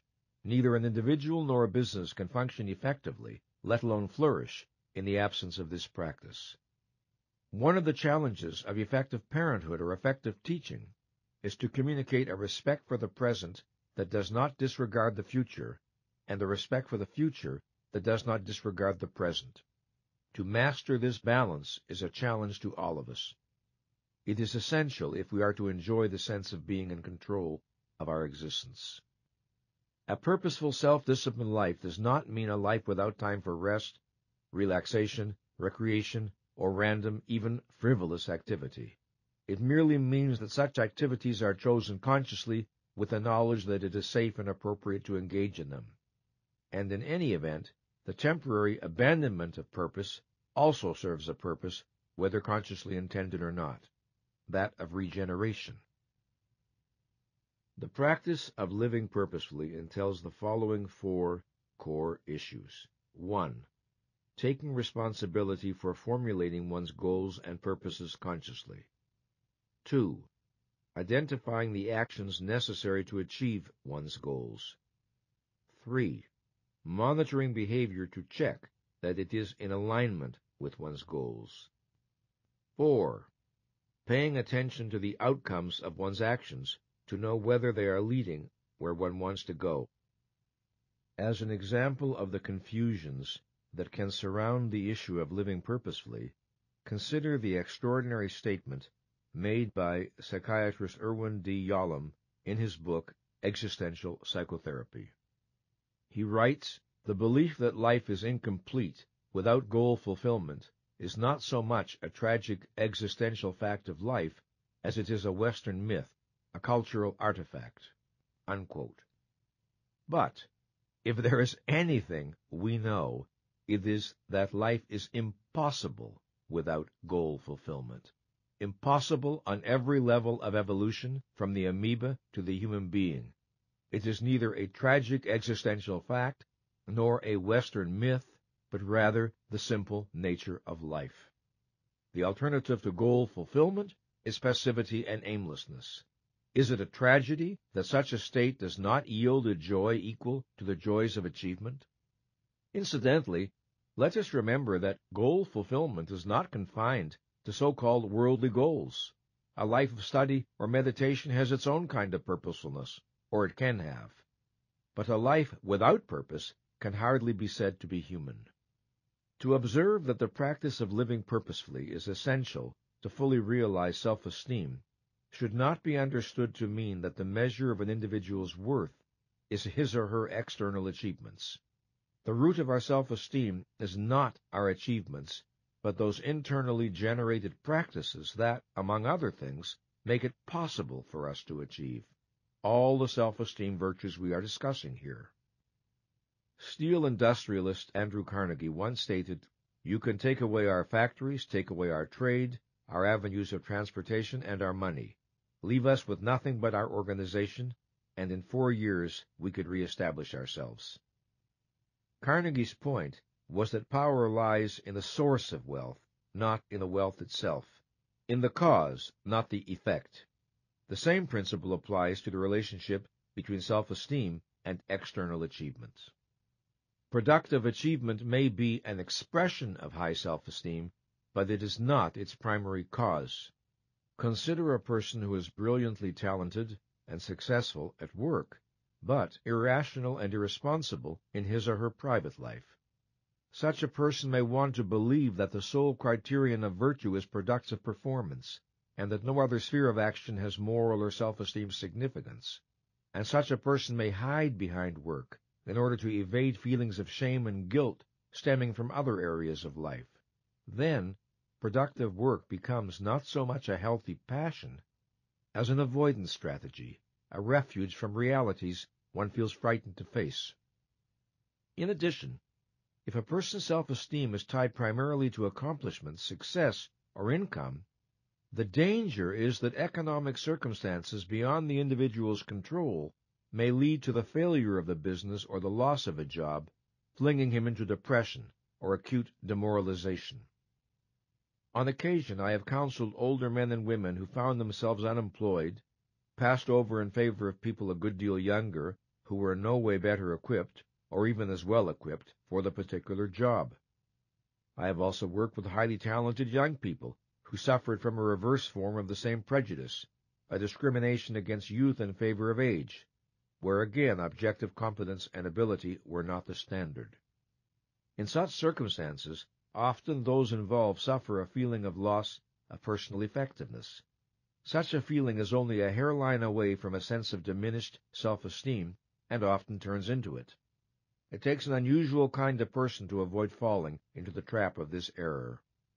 It takes a person who is already well-centered, and who understands that some of the forces operating are beyond personal control and should not have significance for self-esteem. It is not that they may not suffer or feel anxiety for the future. It is that they do not interpret the problem in terms of personal worth. When a question of self-esteem is involved, the question to ask is this: is this matter within my direct volitional control?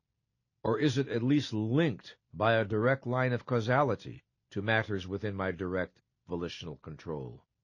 If it isn't, it is irrelevant to self-esteem and should be perceived to be, however painful or even devastating the problem may be on other grounds. When I think of what living purposefully means in my life, I think first of taking responsibility for generating the actions necessary to achieve my goals. Living purposefully overlaps significantly with self-responsibility. I think of a time when I wanted something I could not afford that represented a significant improvement in my way of living. A fairly large expenditure of money was involved. For several years I remained uncharacteristically passive about finding a solution. Then one day I had a thought that certainly was not new to me, and yet somehow had fresh impact. If I don't do something, nothing is going to change. This jolted me out of my procrastination, of which I had been dimly aware for a long time, but had not confronted. I proceeded to conceive and implement a project that was stimulating, challenging, profoundly satisfying and worthwhile, and that produced the additional income I needed. In principle, I could have done it several years earlier. However, only when I became bored and irritated with my own procrastination, only when I decided to commit myself to finding a solution over the next few weeks, only when I applied what I know about living purposely to my own situation, only then did I launch myself into action and toward the solution. When I did, I noticed that not only was I happier, but also that my self-esteem rose. When I told this story in one of my self-esteem groups, I was challenged by someone who said, "That's okay for you, but not everyone is in a position to develop new projects. What are we to do?" I invited him to talk about his own procrastination and about the unfulfilled desire involved. If you made it your conscious purpose to achieve that desire, I asked, what might you do? And, after a bit of good-natured prompting, he began to tell me. Here are some stem sentences that my clients find helpful in deepening their understanding of the ideas we've been discussing. Living purposefully to me means, if I bring 5% more purposefulness to my life today, if I operate 5% more purposefully in my marriage, if I operate 5% more purposefully with my friends, if I am 5% more purposeful about my deepest yearnings, and once again, as a summary weekend sentence stem, if any of what I have been writing this week is true, it might be helpful if I... Living purposefully is a fundamental orientation that applies to every aspect of our existence. It means that we live and act by intention. It is a distinguishing characteristic of those who enjoy a high level of control over their life. The sixth pillar of self-esteem is the practice of personal integrity. As we mature and develop our own values and standards, or absorb them from others, the issue of personal integrity assumes increasing importance in our self-assessment. Integrity is the integration of ideals, convictions, standards, beliefs, and behavior. When our behavior is congruent with our professed values, when ideals and practice match, we have integrity. When we behave in ways that conflict with our judgment, we lose face in our own eyes. We respect ourselves less. If the policy becomes habitual, we trust ourselves less, or cease to trust ourselves at all. At the simplest level, personal integrity entails such questions as, am I honest, reliable, and trustworthy? Do I keep my promises? Do I do the things I say I admire, and avoid the things I say I deplore? Am I fair and just in my dealings with others? Integrity means congruence. Words and behavior match. There are people we know whom we trust, and others we do not. If we ask ourselves the reason, we will see that congruence is basic. We trust congruency and are suspicious of incongruency. Studies disclose that many people and organizations do not trust those above them. Why? Lack of congruence. Beautiful mission statements, unsupported by practice. Slogans about customer service on the walls, unmatched by the realities of daily business. In most organizations, however, there are men and women who others trust. Why? They keep their word. They honor their commitments. They don't just promise to stick up for their people, they do it. They don't just preach fairness, they practice it. They don't just counsel honesty and integrity, they live it.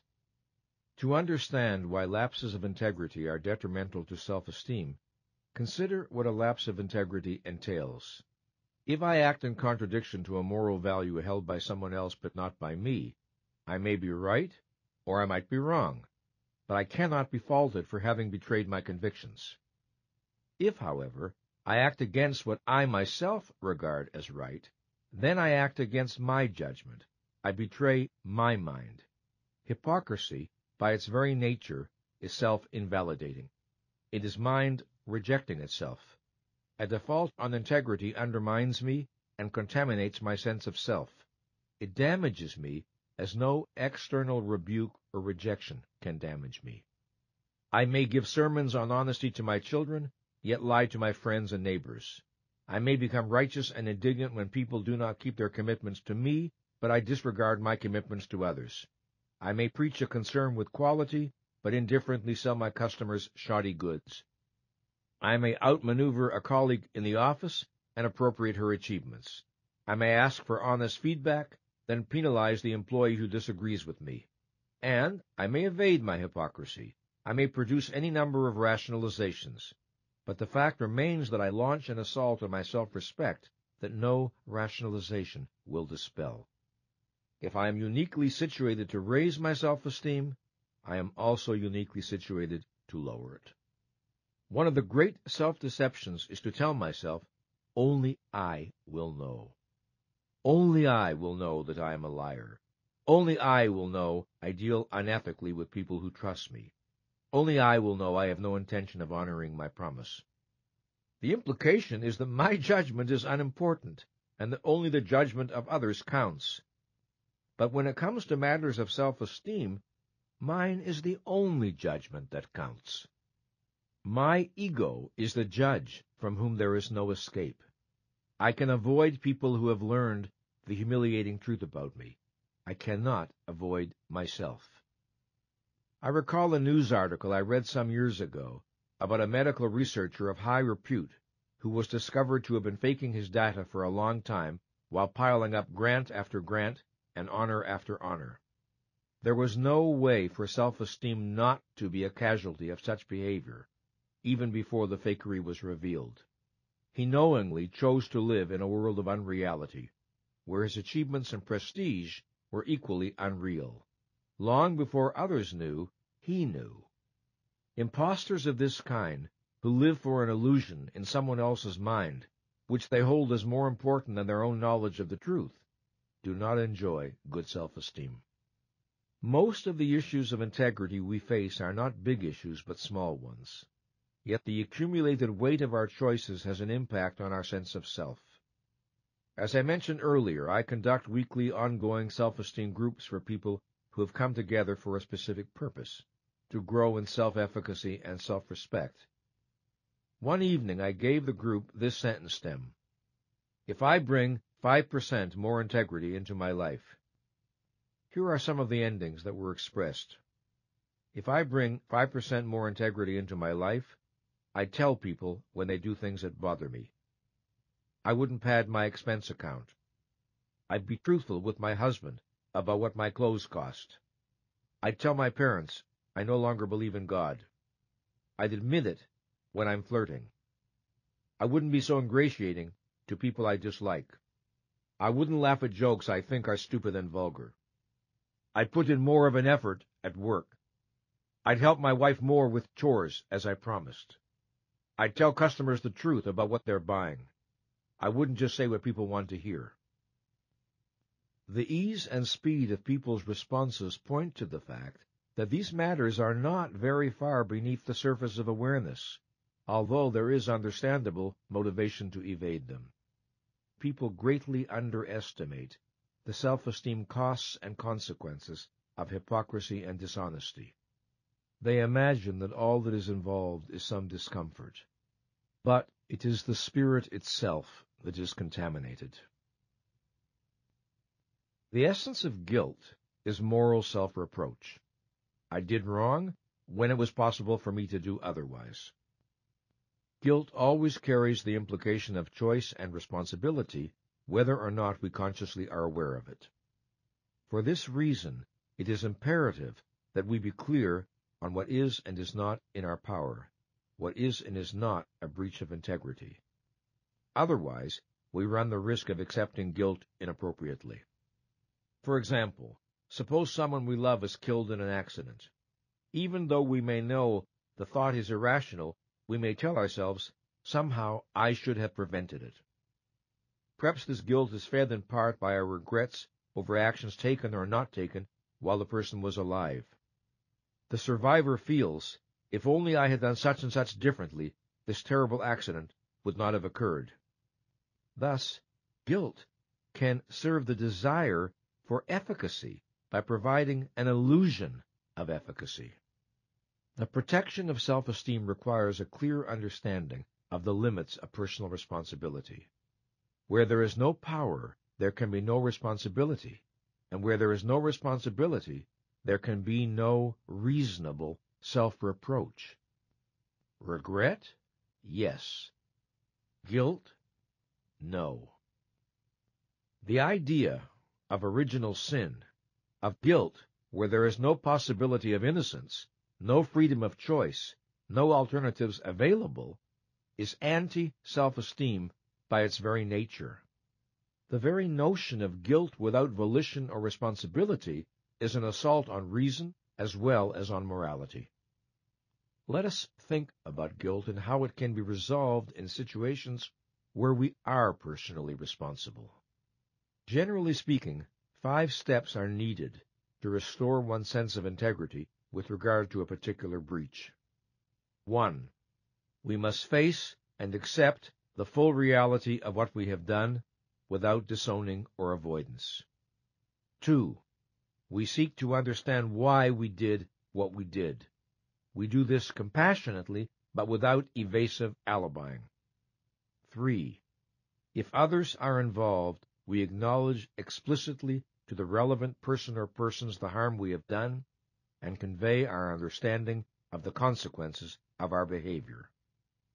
4. We take any and all actions available that might make amends for or minimize the harm we have done. 5. We firmly commit ourselves to behaving differently in the future. Without all these steps, we may continue to feel guilty over some wrong behavior, even though it happened years ago, even though our psychotherapist might have told us everyone makes mistakes, and even though the person we have wronged may offer forgiveness. None of that may be enough. Self-esteem remains unsatisfied. Sometimes we try to make amends without ever owning or facing what we have done, or we keep saying, "I'm sorry," or we go out of our way to be nice to the person we have wronged without ever addressing the wrong explicitly, or we ignore the fact that there are specific actions we could take to undo the harm we have caused. Sometimes, of course, there is no way to undo the harm, and we must accept and make our peace with that. But if we do not do what is possible and appropriate, guilt tends to linger on. When guilt is a consequence of failed integrity, nothing less than an act of integrity can redress the breach.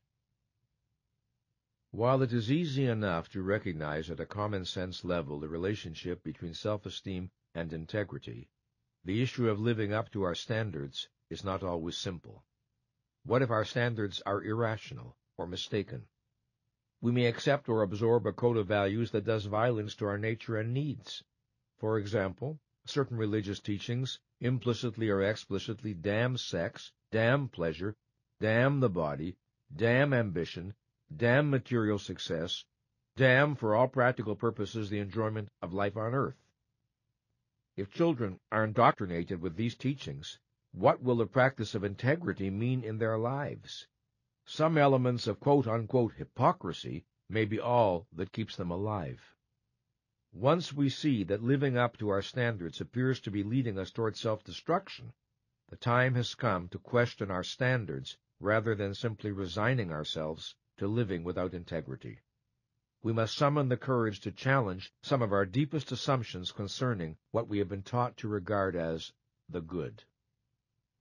One area in which integrity and living consciously clearly intersect is in the need to reflect on the values we have been taught, the shared assumptions of our family or culture, and the roles we may have been assigned. We need to question whether they fit our own perceptions and understanding, or whether they do violence to the deepest and best within us, to what is sometimes called our true nature. One of the penalties for living unconsciously is that of enduring unrewarding lives in the service of self-stultifying ends never examined or not chosen with awareness by the individuals involved. The higher the level of consciousness at which we operate, the more we live by explicit choice, and the more naturally does integrity follow as a consequence. Discussing the complexities of moral decision-making in a lecture, I was once asked what I thought of Joseph Campbell's counsel to, quote, follow your own bliss. Did I believe it was ethically appropriate? I answered that while I liked what I believed to be Campbell's basic intention, his statement could be dangerous if divorced from a rational context. I suggested this modification. Live consciously, take responsibility for your choices and actions, respect the rights of others, and follow your own bliss. I added that as a piece of moral advice, I loved the Spanish proverb, take what you want, said God, and pay for it. But of course, complex moral decisions cannot be made simply on the basis of statements such as these, helpful though they may sometimes be. A moral life requires serious reflection. I have said that moral decisions are not always easy, and that sometimes, rightly or wrongly, we experience our choices as agonizingly complex and difficult. To offer a personal example, many years ago I was married to a woman I was very attached to, but no longer loved. My romance with Ayn Rand was fading, but not officially terminated. Both relationships were painfully unresolved when I met and fell passionately in love with a third woman I would later marry, Patricia, who would die at the age of 37. For a long time, my mind was a chaos of conflicting loyalties, and I handled things very badly. I did not tell the truth to my wife or to Ayn as soon as I could have. Never mind the reasons. Reasons do not alter facts. It was a long road, but at its end was painfully acquired knowledge I had possessed at the beginning. That knowledge was that the truth had to be told, and that by procrastinating and delaying, I merely made the consequences for everyone more terrible. I succeeded in protecting no one, least of all myself. If part of my motive was to spare people I cared about, I inflicted a worse pain than they would otherwise have experienced. If part of my motive was to protect my self-esteem by avoiding a conflict between my values and loyalties, it was my self-esteem that I damaged. Lies do not work. If we examine our lives, we may notice that our practice of integrity exhibits inconsistencies. There are areas where we practice it more and areas where we practice it less. Rather than evade this fact, it is useful to explore it. It is worthwhile to consider what stands in the way of my practicing integrity in every area of my life. What would happen if I lived my values consistently? Here are sentence stems that can aid the process of exploration. Integrity to me means, if I bring 5% more integrity to my work, if I bring 5% more integrity to my personal relationships, if I am willing to look at the areas where I do not practice integrity. On the weekend, again work with this sentence stem. If any of what I have been writing this week is true, it might be helpful if you choose to bring a high level of awareness to what you produce. In doing these sentence stems, you may discover that living with greater integrity has become realizable. In a world where we regard ourselves and are regarded by others as accountable for our actions, the practice of integrity is relatively easier than in a world where the principle of personal accountability is absent. A culture of accountability tends to support our moral aspirations. The challenge for people today, and it is not an easy one, is to maintain high personal standards while feeling that one is living in a moral sewer. Grounds for such a feeling are to be found in the behavior of our public figures, the horror of so many world events, and in our so-called art and entertainment, so much of which celebrates depravity, cruelty, and mindless violence. All contribute to making the practice of personal integrity a lonely and even heroic undertaking.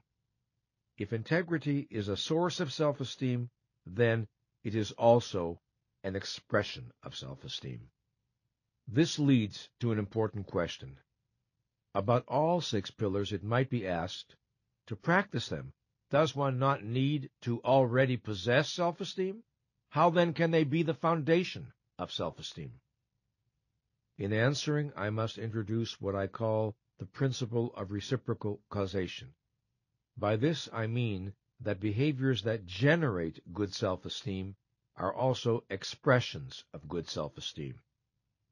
Living consciously is both a cause and an effect of self-efficacy and self-respect, and so is self-acceptance, self-responsibility, and all the other practices I describe. The more I live consciously, the more I trust my mind and respect my worth. And if I trust my mind and respect my worth, it feels natural to live consciously. The more I live with integrity, the more I enjoy good self-esteem. And if I enjoy good self-esteem, it feels natural to live with integrity. Another noteworthy aspect of the dynamics involved here is that the practice of these virtues over time tends to generate a felt need for them. If I habitually operate at a high level of consciousness, unclarity and fog in my awareness will make me uncomfortable. If I have been consistent in my integrity, I will experience dishonesty on my part as disturbing, and will feel a thrust to resolve the dissonance and restore the inner sense of moral cleanliness. Once we understand the practices I have described, we have the power, at least to some extent, to choose them. The power to choose them is the power to raise the level of our self-esteem from whatever point we may be starting, and however difficult the project may be in the early stages. An analogy to physical exercise may be helpful. If we are in poor physical condition, exercise is typically difficult. As our condition improves, exercise becomes easier and more enjoyable.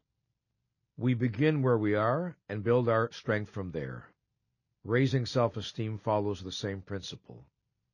These practices are ideals to guide us, and, this can hardly be overemphasized, they do not have to be lived perfectly 100% of the time in order to have a beneficent impact on our lives. Small improvements make a difference. The practices and beliefs we have discussed pertain to internal factors that bear on self-esteem. That is, they exist or are generated from within the individual. We will now turn to an examination of external factors, that is, factors originating in the environment. What is the role and contribution of other people? What is the potential impact of parents, teachers, managers, and the culture in which one lives?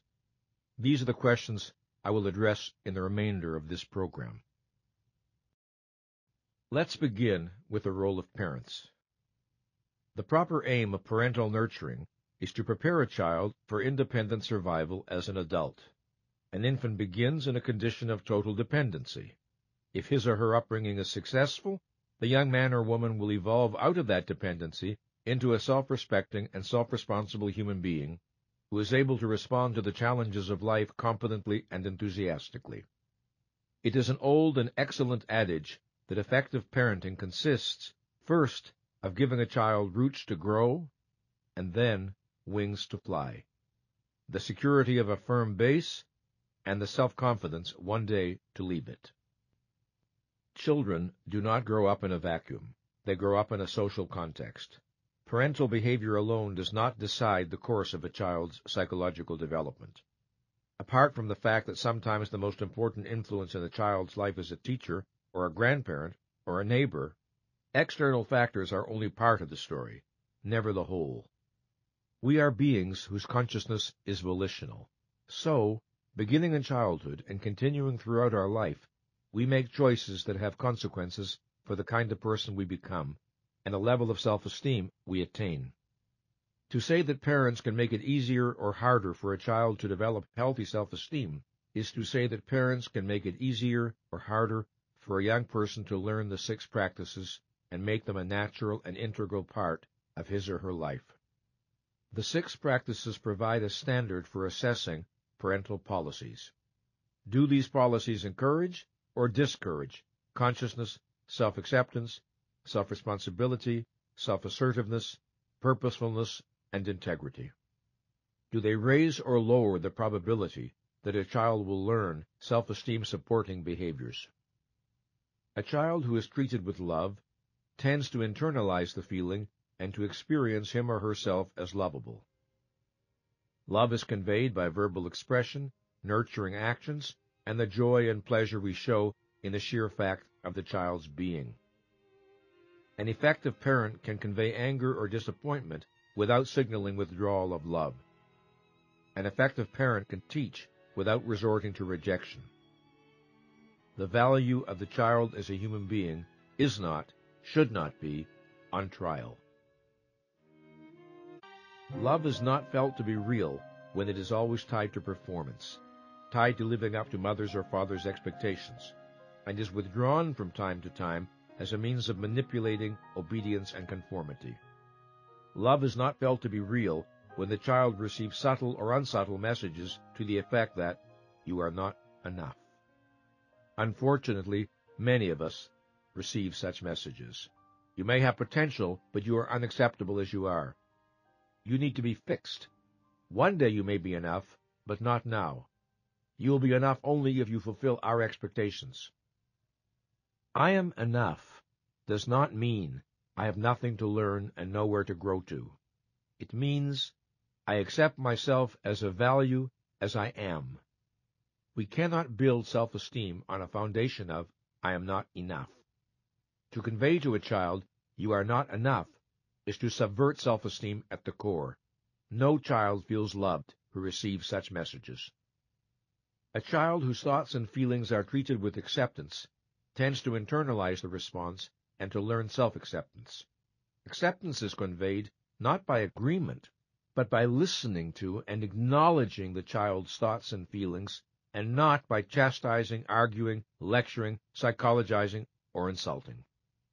If a child is repeatedly told that he or she must not feel this, must not feel that, the child is encouraged to deny and disown feelings or emotions in order to please or placate parents.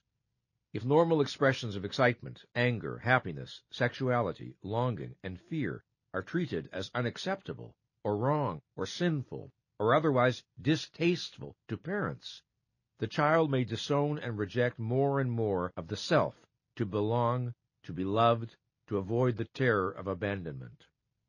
We do not serve a child's development by making self-repudiation the price of our love.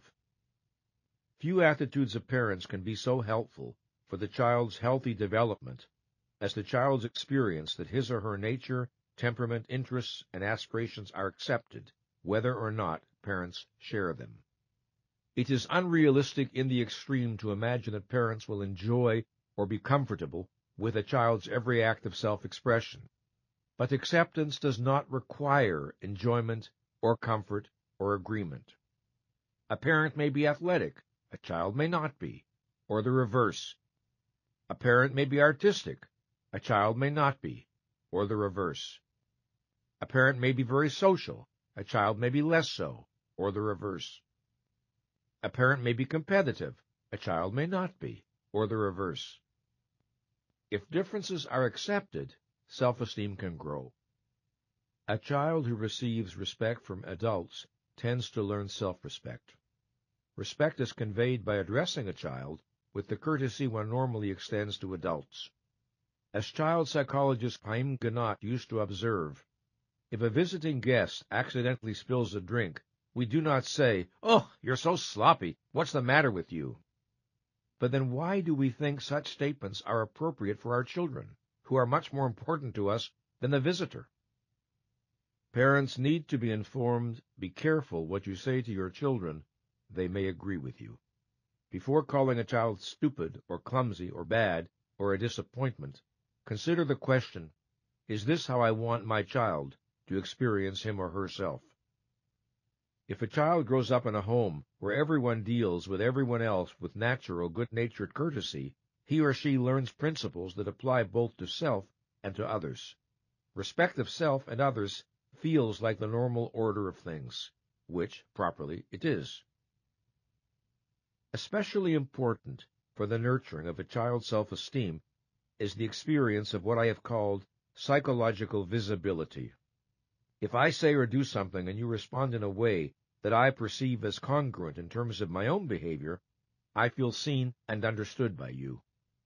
For example, if I become playful and you become playful in turn, or if I express joy and you show understanding of my state, or if I express sadness and you convey empathy, or if I do something I am proud of and you smile in admiration, I feel visible. In contrast, if I say or do something and you respond in a way that makes no sense to me in terms of my own behavior, I do not feel seen and understood. If I become playful and you react as if I were being hostile, or if I express joy and you display impatience and tell me not to be silly, or if I express sadness and you accuse me of pretending, or if I do something I am proud of and you react with condemnation, I feel invisible. To feel visible to you, I do not require your agreement with what I'm doing, or feeling, or saying. We might hold different viewpoints. But if we show understanding of what the other is saying, and if our responses are congruent in terms of that, we can continue to feel visible to each other. A child has a natural desire to be seen, heard, understood, and responded to appropriately. To a self that is still forming, this need is particularly urgent. This is one of the reasons a child will look to a parent for a response after having taken some action. If a child says, unhappily, "I didn't get the part in my school play," and mother answers empathetically, "That must hurt," the child feels visible. What does a child feel if mother answers sharply, "Do you think you're always going to get what you want in life?" If a child bursts into the house, full of joy and excitement, and mother says, smiling, "You're happy today," the child feels visible. What does a child feel if mother screams, "Do you have to make so much noise? What is the matter with you?" When we convey love, appreciation, empathy, acceptance, and respect, we make a child visible. When we convey indifference, scorn, condemnation, and ridicule, we drive the child's self into the lonely underground of invisibility. If we are to love effectively, whether the object is our child, our mate, or a friend, the ability to provide the experience of visibility is essential. and in giving this experience to our child, we model a practice that he or she may learn to emulate. Loving parents concerned to support the self-esteem of their children may believe that the way to do it is with praise. But inappropriate praise can be as harmful to self-esteem as inappropriate criticism. Many years ago, I learned from Haim Ganat an important distinction, that between evaluative praise and appreciative praise. Evaluative praise does not serve a child's interests. In contrast, appreciative praise can be productive both in supporting self-esteem and in reinforcing desired behavior. To quote from Ganat's book, Teacher and Child, "In psychotherapy, a child is never told, 'You are a good little boy. You are doing great.' Judgmental praise is avoided. Why? Because it is not helpful. It creates anxiety, invites dependency, and evokes defensiveness. It is not conducive to self-reliance, self-direction, and self-control." Unquote. If we state what we like and appreciate about the child's actions and accomplishments, we remain factual and descriptive. We leave it to the child to do the evaluating. Ganat offers this example of the process. Quote, "Marcia, age 12, helped the teacher rearrange the books in the class library. The teacher avoided personal praise such as, 'You did a good job,' or 'You're a hard worker.' Instead, she described what Marcia had accomplished. 'The books are all in order now. It'll be easy for the children to find any book they want. It was a difficult job, but you did it. Thank you.' The teacher's words of recognition allowed Marcia to make her own inference. 'My teacher likes the job I did. I am a good worker.' Unquote. The more specifically targeted our praise, the more meaningful it is to the child. Praise that is generalized and abstract leaves the child wondering what exactly is being praised. It is not helpful. Not only does praise need to be specific, it needs to be commensurate with its object. Overblown or grandiose praise tends to be overwhelming and anxiety-provoking, because the child knows it does not match his or her self-perceptions. Some parents are intent on helping their children's self-esteem, but they praise globally, indiscriminately, and extravagantly. At best, this does not work. At worst, it backfires. The child feels invisible and anxious. In addition, this policy tends to produce approval addicts, children who cannot take a step without looking for praise, and who feel disvalued if it is not forthcoming. If we wish to nurture autonomy, always leave space for the child to make his or her own evaluations after we have described behavior. Leave the child free of the pressure of our judgments. Help create a context in which independent thinking can occur. As to criticism, it needs to be directed only at the child's behavior, never at the child. The principle is this: describe the behavior, describe your feelings about it, describe what you want done, if anything, and omit character assassination. No good purpose is ever served by assaulting a child's self-esteem. This is the first rule of effective criticism. We do not inspire better behavior by impugning a child's worth, intelligence, morality, character, intentions, or psychology. No one was ever made good by being informed he or she was bad. Attacks on self-esteem tend to increase the likelihood that the unwanted behavior will happen again. The child thinks, since I am bad, I will behave badly. There is perhaps nothing more important to know about children than that they need to make sense out of their experience. In effect, they need to know that the universe is rational. They need to know that human existence is knowable, predictable, and stable. On that foundation, they can build a sense of efficacy. Without it, the task is worse than difficult. Sanity in family life is one of a child's most urgent needs if healthy development is to be possible. What does sanity mean in this context? It means adults who, for the most part, say what they mean and mean what they say. It means rules that are understandable, consistent, and fair. It means not being punished today for behavior that was ignored or even rewarded yesterday. It means a home in which reality is appropriately acknowledged. It means parents who practice what they preach, who are willing to admit when they make mistakes and apologize when they know they have been unfair or unreasonable. It means parents who reward and reinforce consciousness in a child rather than discourage and penalize it. If, instead of obedience, we want cooperation from our children, if, instead of conformity, we want self-responsibility, we can achieve it in a home environment that supports the child's mind. We cannot achieve it in an environment intrinsically hostile to the exercise of mind. We want to teach our children healthy ideas and values. Ideas and values are most powerfully communicated when they are embedded into family life, rooted into the being of the parents. Regardless of what we think we're teaching, we teach what we are. We need not pretend to our children that we are perfect. We can acknowledge our struggles and admit our mistakes. The likelihood is that the self-esteem of everyone in the family will benefit. In supporting and nurturing the self-esteem of our children, we support and nurture our own. To many children, school represents a second chance, an opportunity to acquire a better sense of self and a better vision of life than was offered in their home. A teacher who projects confidence in the child's competence and goodness can be a powerful antidote to a family in which such confidence is lacking, a family in which, perhaps, the opposite perspective is conveyed.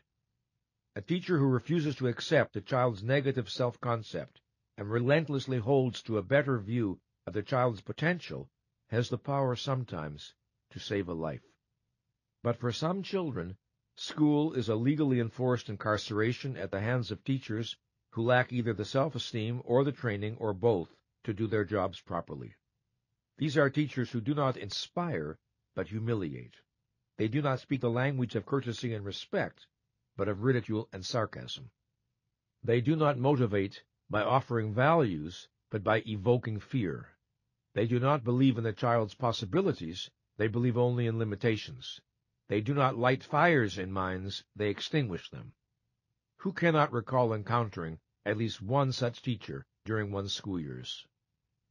Most teachers want to make a positive contribution to the minds entrusted to their care. If they sometimes do harm, it is not by intention. And today, most are aware that one of the ways they can contribute is by nurturing the child's self-esteem. They know that children who believe in themselves and whose teachers project a positive view of their potential do better in school than children without these advantages. Indeed, of any professional group, it is teachers who have shown the greatest receptivity to the importance of self-esteem. But what nurtures self-esteem in the classroom is not self-evident. I have stressed that feel-good notions are harmful rather than helpful. Yet if one examines the proposals offered to teachers on how to raise student self-esteem, many are the kind of trivial nonsense that give self-esteem a bad name. These include praising and applauding a child for virtually everything he or she does, dismissing the importance of objective accomplishments, handing out gold stars on every possible occasion, and propounding an entitlement idea of self-esteem that leaves it divorced from both behavior and character. One of the characteristics of persons with healthy self-esteem is that they tend to assess their abilities and accomplishments realistically, neither denying nor exaggerating them. Might a student do poorly in school and yet have good self-esteem? Of course. There are any number of reasons why a particular boy or girl might not do well scholastically, from a dyslexic condition to lack of adequate challenge and stimulation.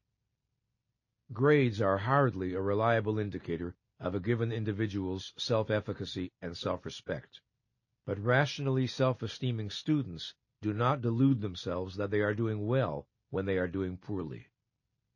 What makes the challenge of fostering children's self-esteem particularly urgent today is that many young people arrive in school in such a condition of emotional distress that concentrating on learning can be extraordinarily difficult. Schools cannot be expected to provide solutions for all the problems in students' lives. But good schools and good teachers can make an enormous difference. As with parents, it is easier for a teacher to inspire self-esteem in students if the teacher exemplifies and models a healthy, affirmative sense of self. Indeed, some research suggests that this is the primary factor in the teacher's ability to contribute to a student's self-esteem. Teachers with low self-esteem tend to be more punitive, impatient, and authoritarian. They tend to focus on the child's weaknesses rather than strengths.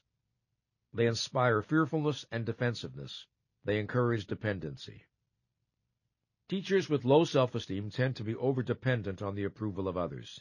They tend to feel that others are the source of their self-esteem. Therefore, they are hardly in a position to teach that self-esteem must be generated primarily from within.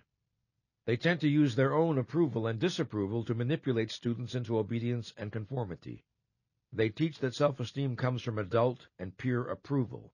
They convey an external approach to self-esteem rather than an internal one, thereby deepening whatever self-esteem problems students already have. Children watch teachers in part to learn appropriate adult behavior. If they see ridicule and sarcasm, often they learn to use it themselves. If they hear the language of disrespect and cruelty, it tends to show up in their own verbal responses.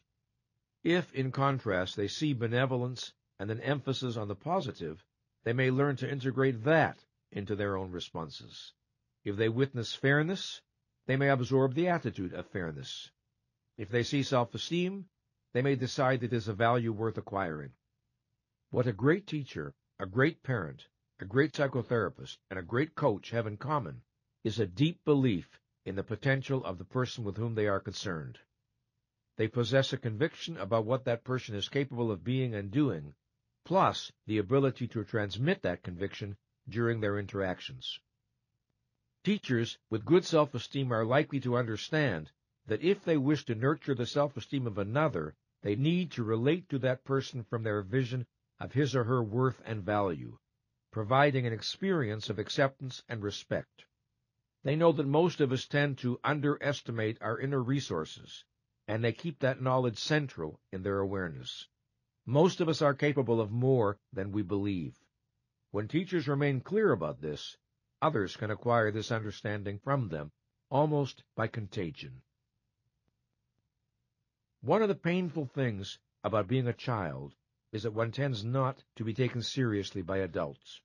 Whether one is dismissed discourteously or praised for being cute, most children are not used to having their dignity as human beings respected. So, a teacher who treats all students with courtesy and respect sends a signal to the class.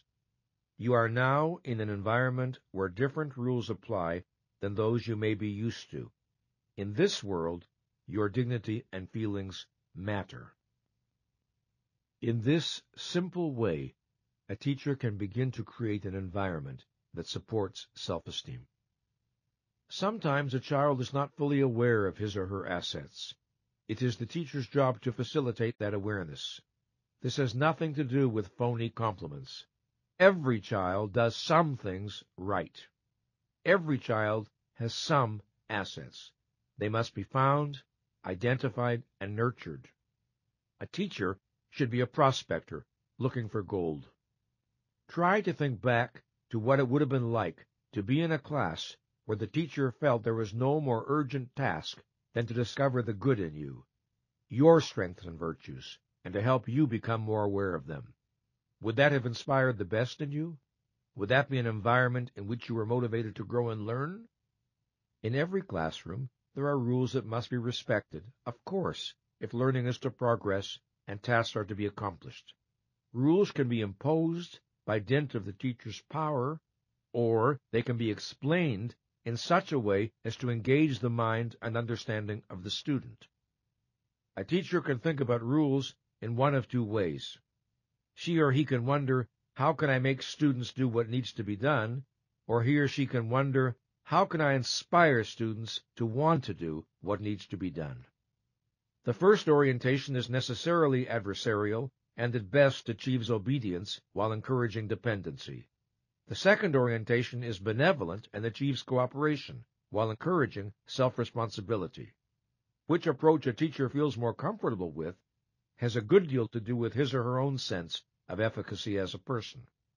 If low self-esteem can impel some teachers to rigid, punitive, even sadistic behavior, it can impel others to the kind of mushy permissiveness that signals a complete absence of authority, with classroom anarchy as the result.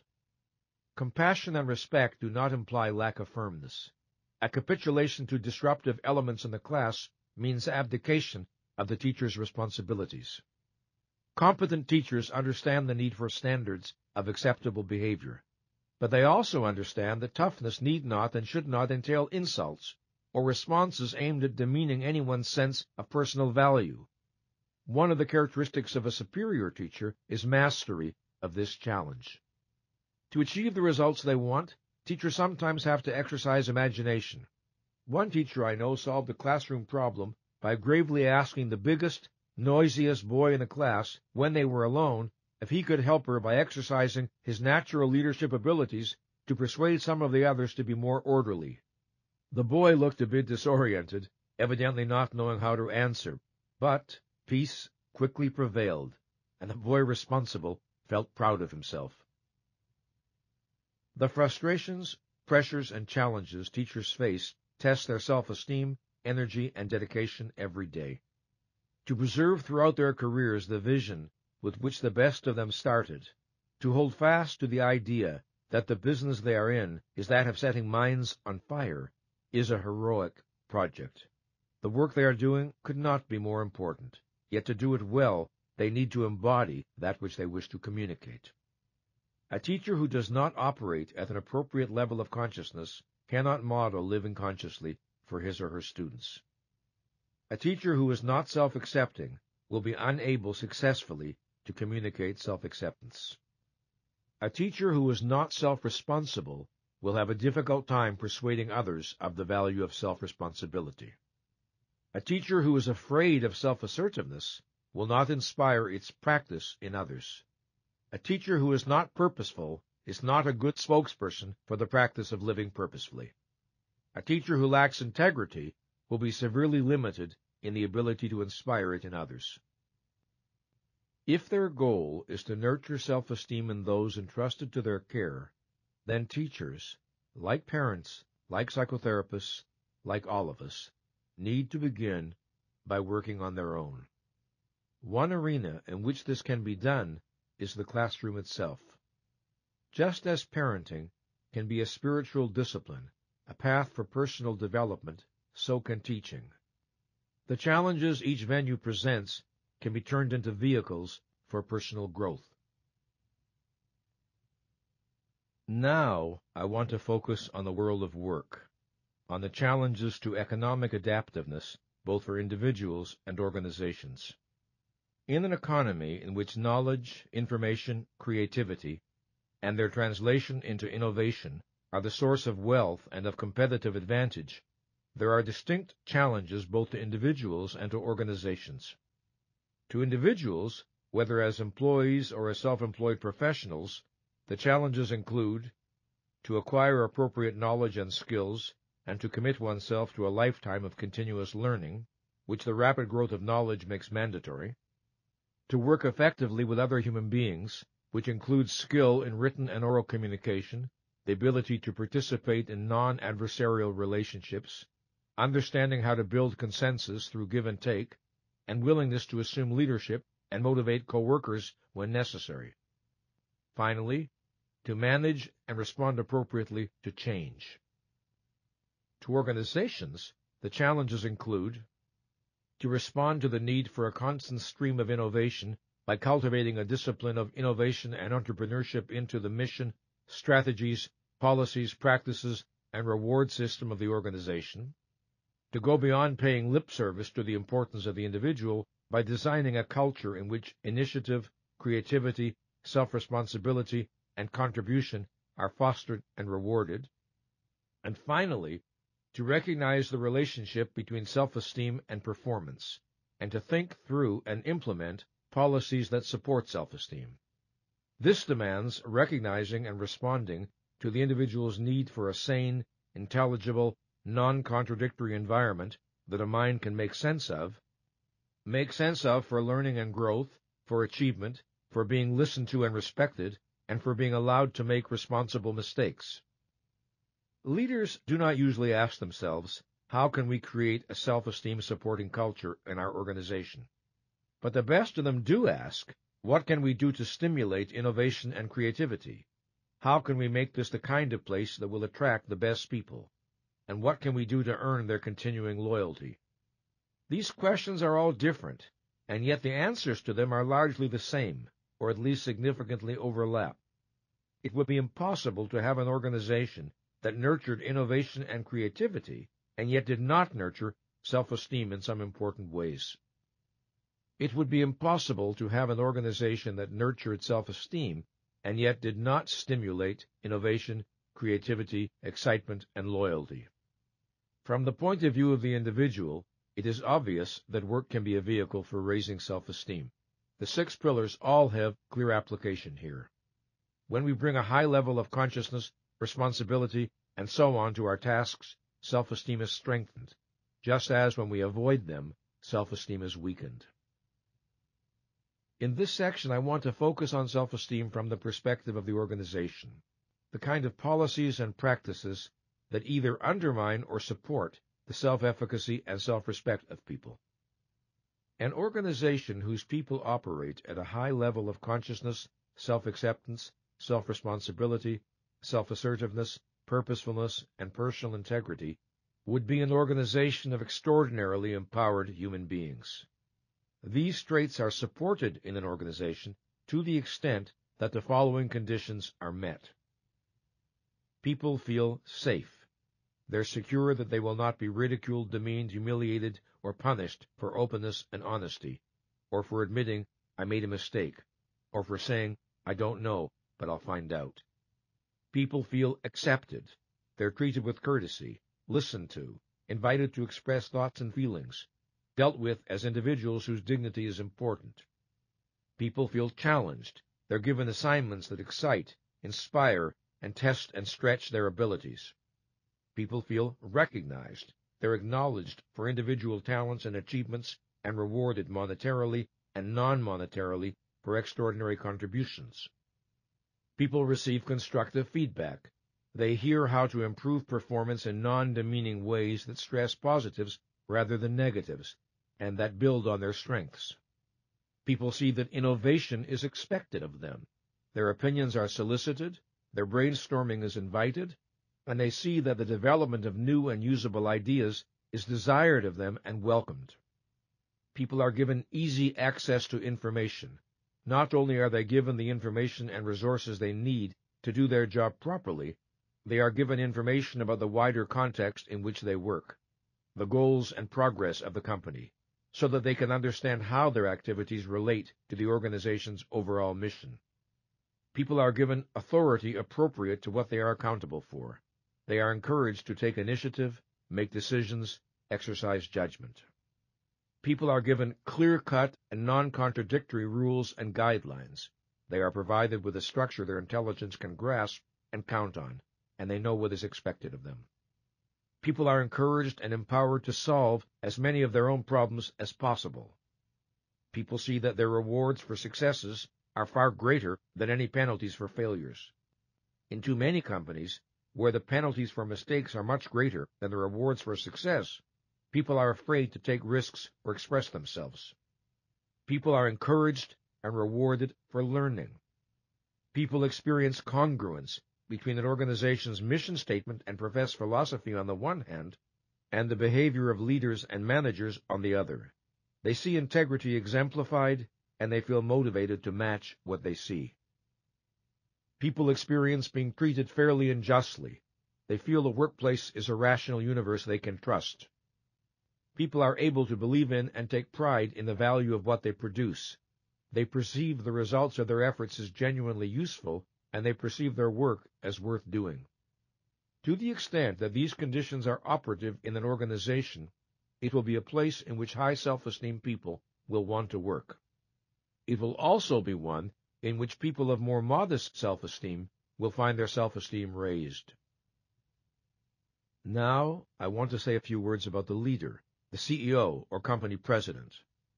The primary function of a leader in a business enterprise is to develop and persuasively convey a vision of what the organization is to accomplish.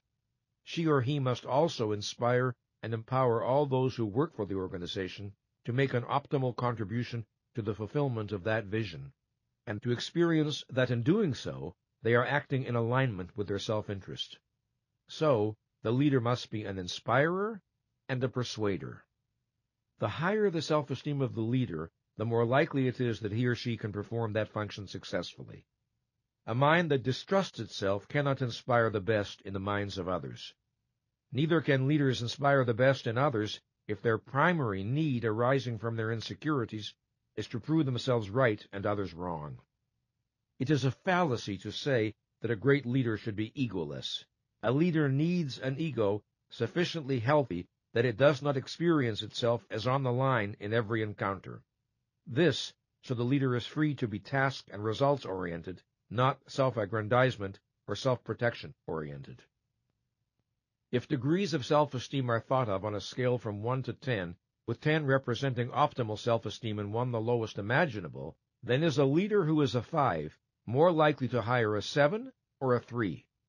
Very likely, he or she will feel more comfortable with the 3, since people often feel intimidated by others more confident than themselves. Multiply this example hundreds or thousands of times, and project the consequences for a business.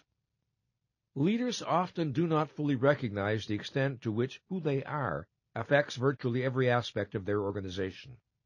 They do not appreciate the extent to which they are role models. Their smallest bits of behavior are noted and absorbed by those around them, not necessarily consciously, and reflected via those they influence throughout the entire organization. If a leader has unimpeachable integrity, a standard is set that others feel drawn to follow. If a leader treats people with respect, associates, subordinates, customers, suppliers, shareholders, that tends to translate into company culture. For these reasons, a person who wants to work on his or her leadership ability should work on self-esteem.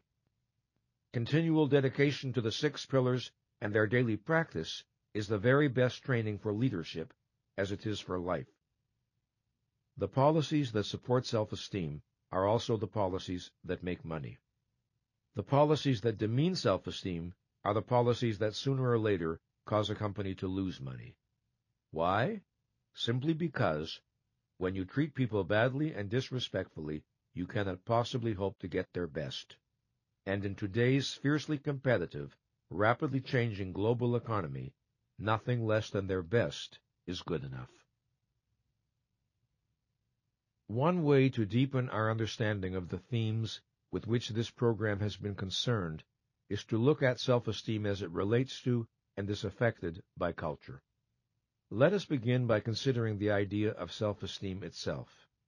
It is not an idea one finds in all cultures. It emerged in the West only recently, and is still far from well understood. Self-esteem existed in human consciousness thousands of years before it emerged as an explicit idea. Now that it has emerged, the challenge is to understand it. The need for self-esteem is not cultural. The need is inherent in human nature. What is the effect of different cultures and different cultural values on self-esteem? Every society contains a network of values, beliefs, and assumptions, not all of which are named explicitly, but which nonetheless are part of the human environment. Indeed, ideas that are not identified overtly, but are held and conveyed tacitly, can be harder to call into question. This is precisely because they are absorbed by a process that largely bypasses the conscious mind. Everyone possesses what might be called a cultural unconscious, a set of implicit beliefs that reflect the knowledge, understanding, and values of a historical time and place. I do not mean there are no differences among people within a given culture in their beliefs at this level, nor do I mean that no one holds any of these beliefs consciously, or that no one challenges any of them. I mean only that at least some of these beliefs tend to reside in every psyche in a given society, and without ever being the subject of explicit awareness. Throughout human history, most societies and cultures have been dominated by the tribal mentality. This was true in primitive times, in the Middle Ages, and in socialist and some non-socialist countries in the 20th century. Japan is a contemporary example of a non-socialist nation still heavily tribal in its cultural orientation, although it may now be in the process of becoming less so. The essence of the tribal mentality is that it makes the tribe as such the supreme good and denigrates the importance of the individual.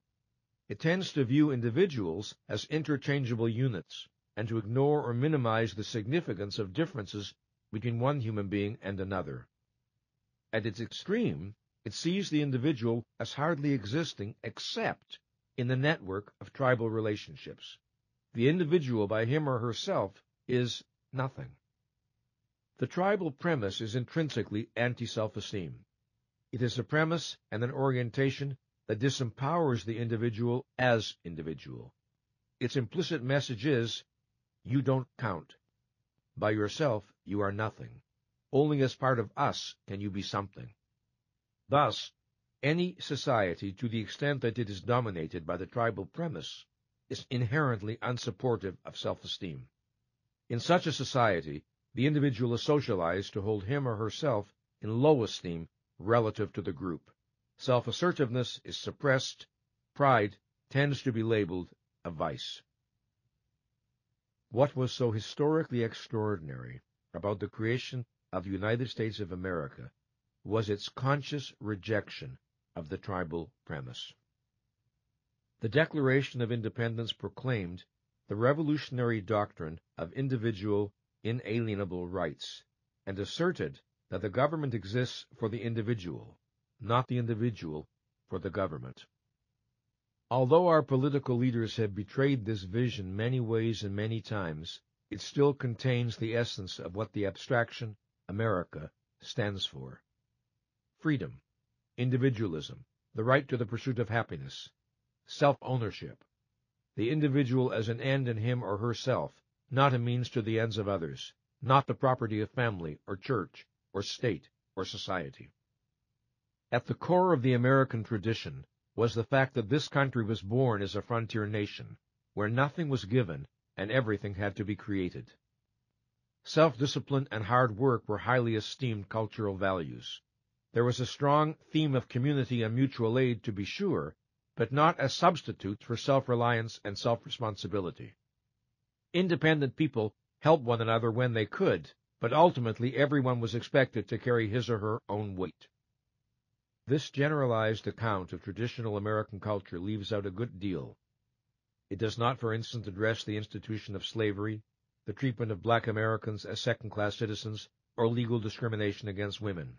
Just the same, we can say that to the extent the American vision was actualized, it did a good deal to encourage healthy self-esteem.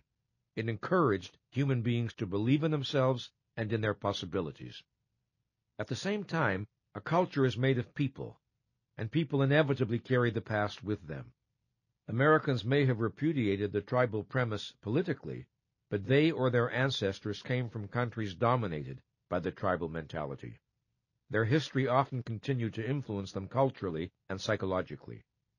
They may in some instances have come to these shores to escape religious prejudice and persecution, but many of them carried the mindset of religious authoritarianism with them.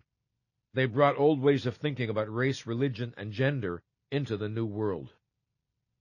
Conflicting cultural values, present from the beginning, continue to this day.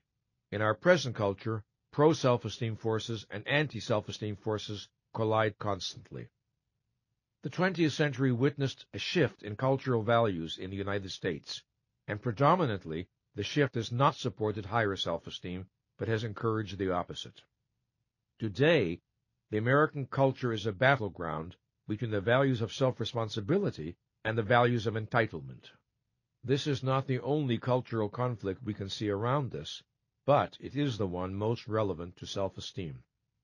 It is also at the root of many of the others. We are social beings who realize our humanity fully only in the context of community. The values of our community can inspire the best in us or the worst. A culture that values mind, intellect, knowledge, and understanding promotes self-esteem. A culture that denigrates mind undermines self-esteem. A culture in which human beings are held accountable for their actions supports self-esteem. A culture in which no one is held accountable for anything breeds demoralization and self-contempt. A culture that prizes self-responsibility fosters self-esteem. A culture in which people are encouraged to see themselves as victims fosters dependency, passivity, and the mentality of entitlement. The evidence for these observations is all around us. Cultures do not encourage the questioning of their own premises. One of the meanings of living consciously has to do with one's awareness that other people's beliefs are just that, their beliefs, and not necessarily the ultimate truth. The average person tends to judge him or herself by the values prevalent in his or her social environment, as transmitted by family members, political and religious leaders, teachers, newspaper and television editorials, and popular art such as movies. These values may or may not be rational and may or may not answer to the needs of the individual. I am sometimes asked if a person cannot achieve genuine self-esteem by conforming and living up to cultural norms that he or she may never have thought about, let alone questioned, and that do not necessarily make a good deal of sense. Is not the safety and security of belonging with and to the group a form of self-esteem? Does not group validation and support lead to an experience of true self-worth? The error here is in equating any feeling of safety or comfort with self-esteem. Conformity is not self-efficacy. Popularity is not self-respect. Whatever its gratifications, a sense of belonging is not equal to trust in my mind or confidence in my ability to master the challenges of life. The fact that others esteem me is no guarantee I will esteem myself. If I live a life of unthinking routine, with no challenges or crises, I may be able to evade for a while the fact that what I possess is not self-esteem, but pseudo-self-esteem. When everything is all right, everything is all right. But that is not how we determine the presence of self-esteem.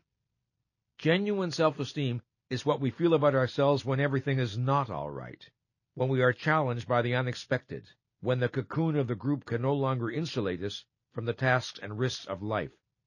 At such moments, our deepest premises reveal themselves.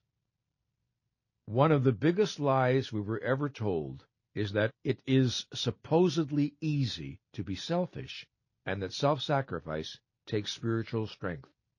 People sacrifice themselves in 1,000 ways every day. This is their tragedy. To honor the self, to honor mind, judgment, values, and convictions is the ultimate act of courage. Observe how rare it is, but it is what self-esteem asks of us. The need for self-esteem is a summons to the hero within us. This means a willingness and a will to live the 6 practices when to do so may not be easy. We may need to overcome inertia, face down fears, confront pain, or stand alone in loyalty to our own judgment, even against those we love. No matter how nurturing our environment, rationality, self-responsibility, and integrity are never automatic. They always represent an achievement. We are free to think or to avoid thinking, free to expand consciousness or to contract it, free to move toward reality or to withdraw from it. The 6 pillars all entail choice. Living consciously requires an effort. Generating and sustaining awareness is work. Every time we choose to raise the level of our consciousness, we act against inertia. In electing to think, we strive to create an island of order and clarity within ourselves. The first enemy of self-esteem we may need to overcome is laziness. Laziness is not a term we ordinarily encounter in programs on psychology. And yet, is anyone unaware that sometimes we fail ourselves for no reason other than the disinclination to generate the effort of an appropriate response? Sometimes, of course, laziness is abetted by fatigue, but not necessarily. Sometimes we are just lazy, which means that we do not challenge inertia we do not choose to awaken. The other dragon we may need to slay is the impulse to avoid discomfort. Living consciously may obligate us to confront our fears. It may bring us into contact with unresolved pain. Self-acceptance may require that we make real to ourselves thoughts, feelings, or actions that disturb our equilibrium. It may shake up our official self-concept. Self-responsibility obliges us to face our ultimate aloneness. It demands that we relinquish fantasies of a rescuer. Self-assertiveness entails the courage to be authentic, with no guarantee of how others will respond. Living purposefully pulls us out of passivity into the demanding life of high focus. It requires that we be self-generators. Living with integrity demands that we choose our values and stand by them, whether or not this is pleasant, and whether or not others share our convictions. There are times when it demands hard choices. If one of our top priorities is to avoid discomfort, if we make this a higher value than our self-regard, then under pressure we will abandon the 6 practices precisely when we need them most. The desire to avoid discomfort is not per se a vice, but when surrendering to it blinds us to important realities and leads us away from necessary actions, it results in tragedy. Here is the basic pattern. First, we avoid what we need to look at because we do not want to feel pain. Then our avoidance produces further problems for us, which we also do not want to look at because they invoke pain. Then the new avoidance produces additional problems we do not care to examine, and so on. Layer of avoidance is piled on layer of avoidance, disowned pain on disowned pain. This is the condition of most adults. Here is the reversal of the basic pattern. First, we decide that our self-esteem and our happiness matter more than short-term discomfort or pain. We take baby steps at being more conscious, self-accepting, responsible, and so on. We notice that when we do this, we like ourselves more. This inspires us to push on and attempt to go farther. We become more truthful with ourselves and others. Self-esteem rises. We take on harder assignments. We feel a little tougher, a little more resourceful. It becomes easier to confront discomforting emotions and threatening situations. We feel we have more assets with which to cope. We become more self-assertive. We feel stronger. We are building the spiritual equivalent of a muscle. Experiencing ourselves as more powerful, we see difficulties in more realistic perspective. We may never be entirely free of fear or pain, but they have lessened immeasurably, and we are not intimidated by them. Integrity feels less threatening and more natural. If the process were entirely easy, if there was nothing hard about it at any point, if perseverance and courage were never needed, why then everyone would have good self-esteem. But a life without effort, struggle, or suffering is an infant's dream. We do not have to catastrophize fear or discomfort. We can accept them as part of life, face them, and deal with them as best we can, and keep moving in the direction of our best possibilities. But always will is needed. Perseverance is needed. Courage is needed. The energy for this commitment can only come from the love we have for our own life. This love is the beginning of virtue. It is a launching pad for our highest and noblest aspirations. It is the motive power that drives the 6 pillars. It is the 7th pillar of self-esteem. Audible hopes you have enjoyed this program.